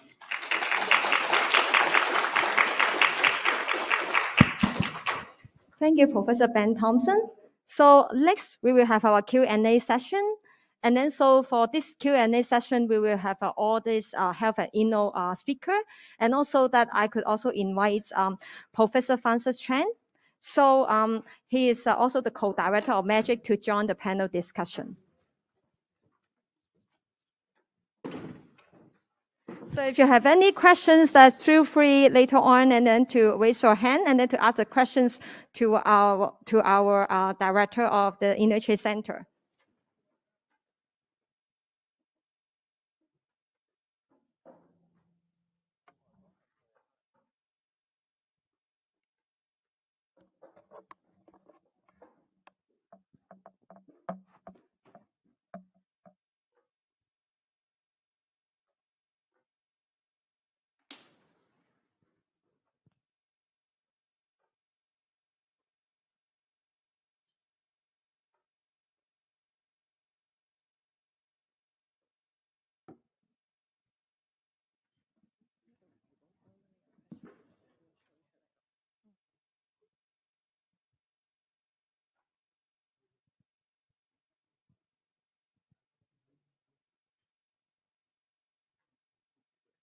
Okay, so may I invite Professor Dennis Lopez to come over the stage?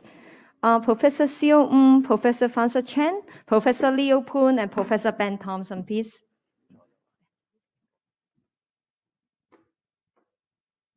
Yes, so first, any question from the audience? So grab the chance to raise the questions and then for the InvestHK Center directors.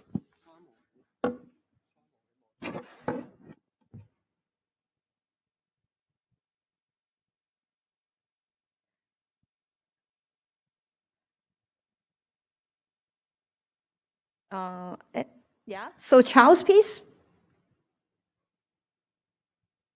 Yeah, thank you very much for this very impressive story about what we're seeing in Hong Kong and what we're witnessing.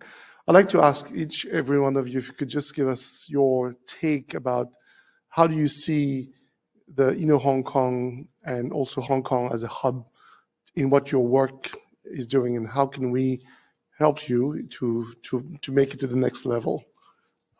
Thank you.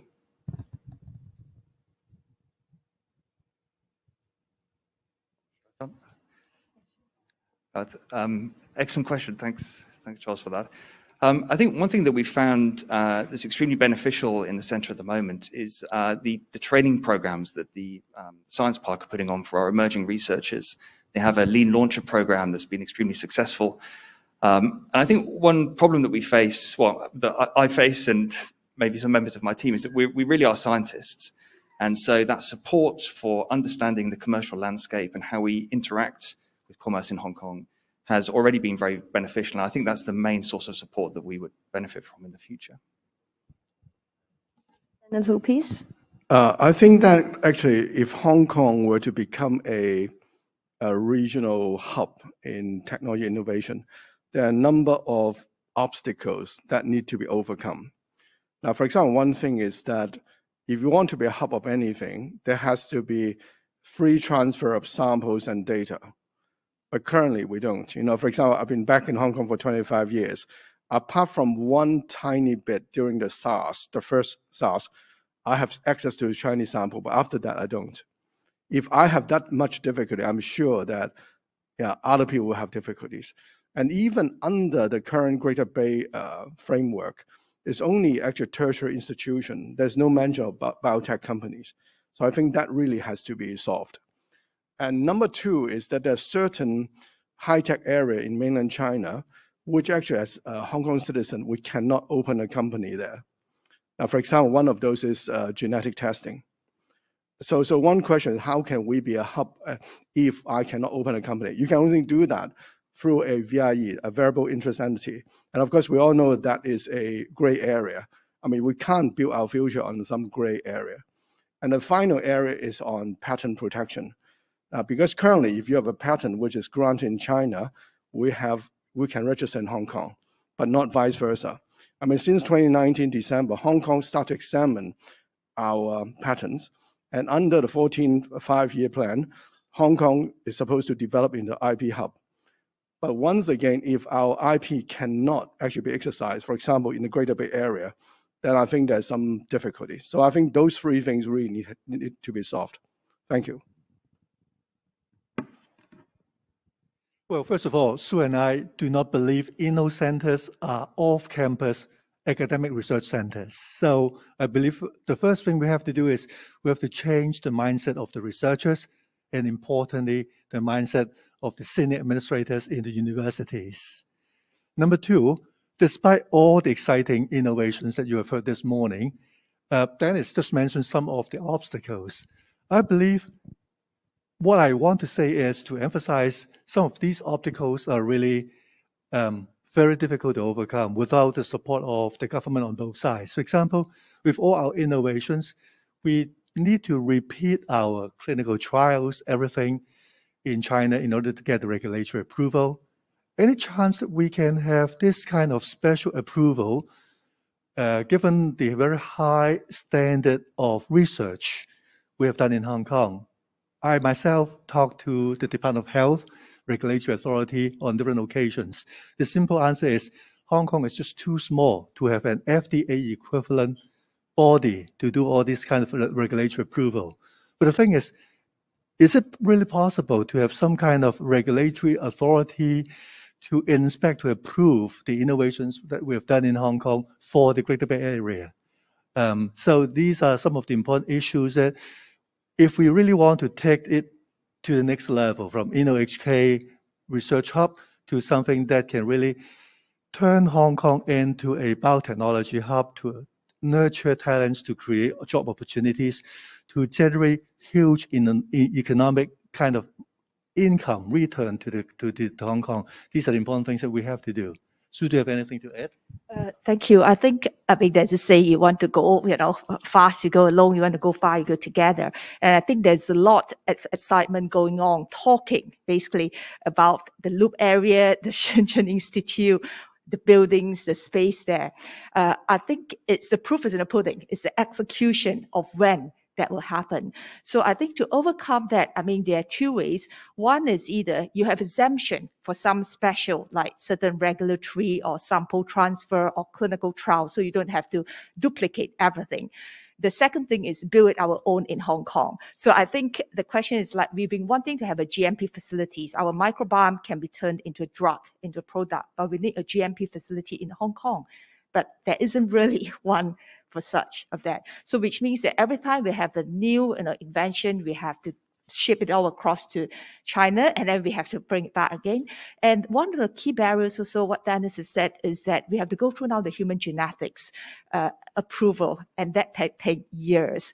So it's really not efficient. So I mean, I think these are the barriers. There's no right or wrong, but which one that if we can have some facilitation or endorsement to speed up, that would be great. Thank you. First of all, I'd just like to echo Dennis said. So exchange of samples seems to be a huge issue. I mean, I work on infectious diseases for more than 20 years by now, and then it is very hard to have access to samples. I mean, in China, and which is a bad news to us as a public health practitioners, right? Because we want to learn a lot, and in Hong Kong, relatively we are quite homogeneous. Basically, we have less chance to H5N1 infections, right? So basically, there were a lot of interesting cases in China, but then we have unable to assess them unless you get to China and do the work, right? So this is something that I think all of us are very concerned about it. And now in Hong Kong, I think we need to increase our capacity. I mean, in infrastructure, right? And then having a GMP lab, and then I have been someone keep on asking us whether we can test their materials in the BSL-free settings. And of course, we are academic institutes. In the last 20 years, we're only doing research. There's no incentive for us to actually do translational research. Academically, we are good, but then we don't really care, I mean, in the past, how applicable of these findings in commercial business, right? So now we need a platform. And then in the last 10 years, we have been keep on ask ourselves what can be done. I think having a BSL-free labs in Hong Kong, and which can able to serve a lot of companies in Hong Kong, drug screening, vaccines, and therapies, and there are a lot of stuff can be done. But without this, that means everyone have to go back to China or somewhere else to do the work, right? That is another problem. The other thing is how we can integrate to the GBA better. Right now, Hong Kong, I mean, personally, I'm still spend 100% of my time in Hong Kong. So how can we actually collect better? We need some incentive for that as well. Thank you. Thank you. So there's one question from the online audience. So it's for Professor Siu. So they say that if one day your work can commercialize to the stage that where we can actually has the instant check of our stool to find out that if we are healthy at home. This is actually already happening. I think it's happening worldwide. I think there's a challenge in this. I think one of the key challenges, there are a lot of commercial entities that believe that they'll be able to check your stool and let you know how healthy you are. But the question is, how much of these are backed up by scientific discoveries? I think we need to learn to crawl before we can walk. So I think this is the space where there are a lot of skepticism about, but we need to overcome that. I think at least in Hong Kong, if what we are doing can be sort of back up, not just by saying that we are doing it, by big data analysis, because in order to do it, you need billions and millions of data set to tell if someone is healthy or not. Otherwise, you're lying. How do you know what a healthy microbiome is? So in Hong Kong, we actually have been providing some of these sort of service now to tell how someone is healthy.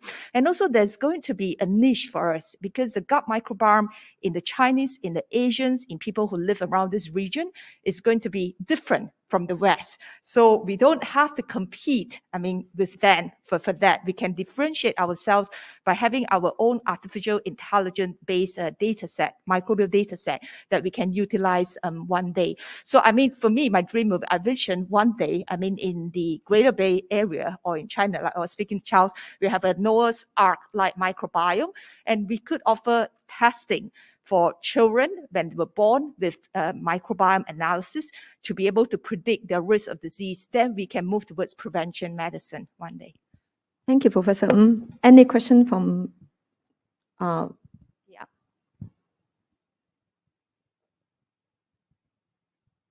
Thank you, professors, for sharing your very inspiring innovations.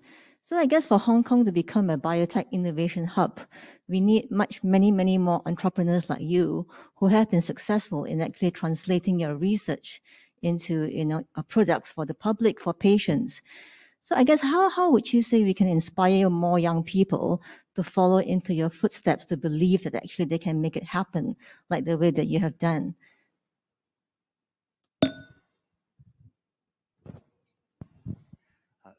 Thank you very much. That's an excellent question. I guess touching on my answer to the previous question, one thing that we can do is to combine awareness of commercialization and the potential for that into academic training of our students. So, for example, as people are going through the first stages of university or even at high school, to show how science can connect with commerce. Because often people will pursue a career in one or the other, and it's quite difficult to get intersections.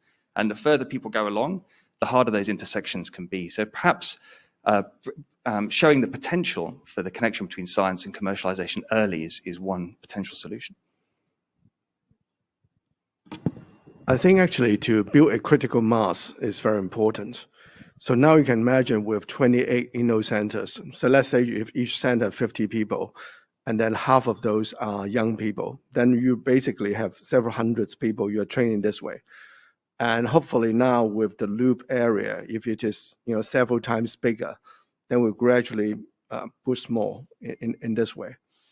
I remember actually I went to a talk by Albert Wong maybe a couple of days ago. She's talking about currently Hong Kong technology areas, you might have something like several thousand companies. So hopefully if it becomes tens of thousands, let's say 30,000 biotech companies, and then that would be a different story. And also currently in my laboratory, even students, even in the first year PhD, they actually start to learn how to write patents, because I think that skill is important, because intellectual property is the foundation of technology. Yeah, I think it takes time. And also another thing which I think we are really lacking is that because I've founded a number of biotech companies, but one of the things which is really bogging us down is the lack of people who can run it, executive, because I think there's a scarcity of people who know a bit of science and who know the business in Hong Kong and who is willing to run a startup here. Eventually for some of my previous company, I have to actually recruit from, let's say, from the Silicon Valley, which is not entirely satisfactory. I think we need our own local talents. Yeah, thank you. I guess Hong Kong is strange in that virtually all top students, they go to study medicine, go to 2 medical schools in Hong Kong. And I don't think we can change this kind of mindset in the near future. But instead of forcing these top students to study other disciplines, which is very difficult, I believe we should create more space, more room for these top medical students to understand that their education is not just about being healthcare professionals to meet the healthcare shortage in Hong Kong. We should create more kind of opportunities for them to be exposed to entrepreneurship, innovation, and technology during their undergraduate and postgraduate training. And that will require cooperation from the various stakeholders, including the Medical Council of Hong Kong, the Hospital Authority, that they're not just pushing the medical school to generate more and more kind of workforce for the community. I think the two things that come to mind. What I find very ironical is that we really want to push for entrepreneurship, but in a university, in an academic setting, sometimes entrepreneurship is like money making. It's like the evil. So we somehow need to change this mindset. And I think this is probably the time to change it. It might be very difficult 20 years ago when Professor Low first sort of started, but we're already in a very good sort of position. So how do we work, for example, the industry or, Hong Kong Invest, work with academic institutions, the top 2 medical schools, to inspire them to say, look, this is something that we want to work together to let these people feel that when you have patents, you should commercialize, because a lot of IP actually sit within a university and they just get like in an old ancient library that never get commercialized at all. There are a lot, and these are young talents with scientific discoveries that never see it to the limelight. Then along that line, I think the second thing is the incentive, because it's very hard. I mean, we heard yesterday in the 20th birthday about the journey of entrepreneurship, that people don't want to take risk because it's a very risky thing.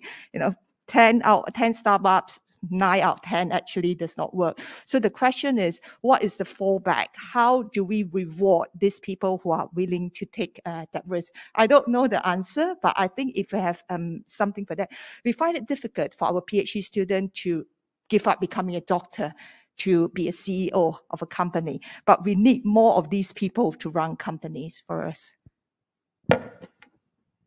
For me, I'm not worried to read about it too much, because the reality is we just don't have this ecology in the past. So we don't have a startup.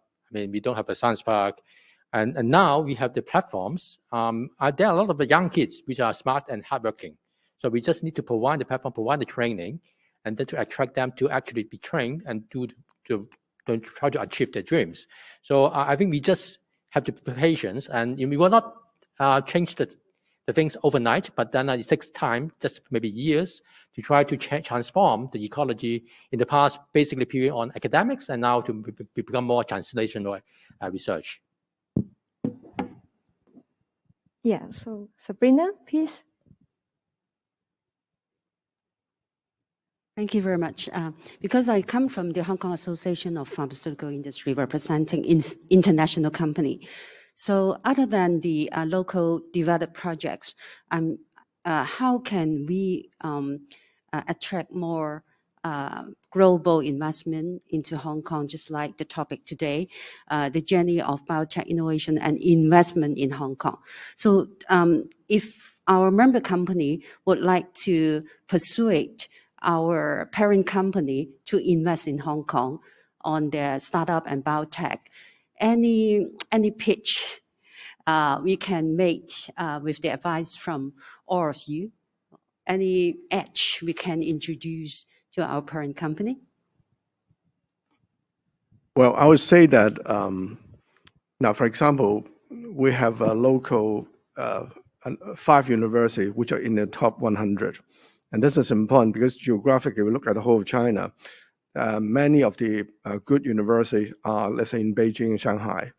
But actually, in the southern part of China, actually, most of those good universities are in Hong Kong. So there's one bit. So we have upstream translational power. And the second, of course, just now it's mentioned, the Greater Bay Area with this population over 17 million, then there's another pitch. But on the other hand, if we want to really pitch that well, we have to say that 17 million to us is barrier-free. But as we mentioned just now, if your data and sample cannot come, and if we cannot go into open companies, then that's not barrier-free. So we need to solve that. And then also, if the IP here cannot be exercised in the GBA, then no matter how good our legal system is, it still doesn't help this. So I think those issues, if those 3 things and some of the others which people have mentioned are solved, then we do have a pitch.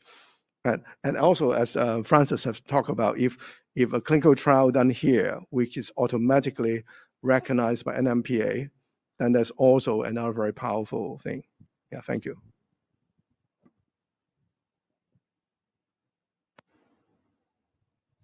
Question at the back. Thank you, Professor, for the presentation. It's very insightful. This is Fred from Goldby Partners. We are a VC firm primarily investing in Hong Kong. So one question is, because we see a lot of advanced technology and also amazing things that are happening in Hong Kong, but I'm wondering how, as a venture capitalist, how do we can work together? Because it's a research center. So do we need to wait for your spin-off of companies, or and on the other hand, we see a lot of interesting startup in Hong Kong. So can we refer them to license your technology or not? Because obviously they cannot afford expensive DNA sequencing machine, but they would love to work more with you guys. So please give us some advice. Thank you. Actually, maybe to respond to that, now, I think the InvestHK scheme is very unusual in Hong Kong because for the first time, our KPI actually include commercialization. They actually want how many startup company we've got. So I think this is a very good that if you approach any of the Inno Center, I'm sure they'll be very happy. But however, because the scheme is so new, there's still some teething problem. And one amazingly surprising teething problem is the fact that under current contracts, we're not allowed to grant exclusive license. And that actually the university have been trying to negotiate, discuss with the government, saying that it's not on. Because from my experience, if you cannot grant exclusive license, then that license is actually usually not valuable at all. Because imagine a small startup, you don't have anything exclusive. Any other companies could have come in. So I think that really is something which I think we need to lobby the government to understand. In fact, it's really pain in the neck. We've been liaising and lobbying the government for 2 whole years. It seems that we don't have any government officials in the audience. And it's most unfortunate that they have this kind of fear that whether the public money invested in InvestHK will be perceived as benefiting a small minority of researchers, which is really not the case. So this, as mentioned by Dennis, exclusive licensing, among many other issues, will be a major hurdle for the Inno centers to fly in terms of the commercialization and other potential entrepreneurship opportunities. I think Inno Center would definitely welcome partnerships as well with sort of industrial. So there may be certain hybrid ways. I'm sure there are sort of issues, but there may be ways of doing different types of partnerships in that instead of just one of the investment avenue.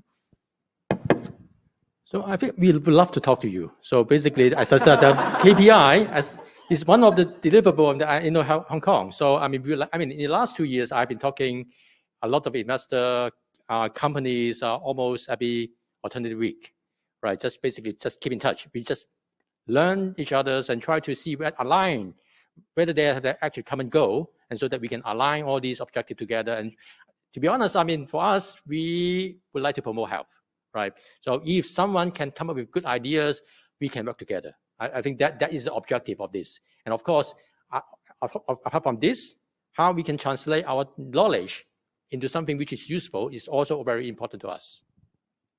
Ben Thompson? So actually, I would echo that point. I think that partnerships are extremely beneficial, and we have to be quite creative about how we take our science and connect with commerce. And I'd also be very happy to talk to investors as well.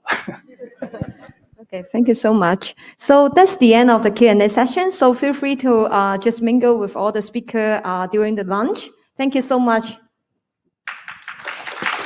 Thank you so much. Thank you.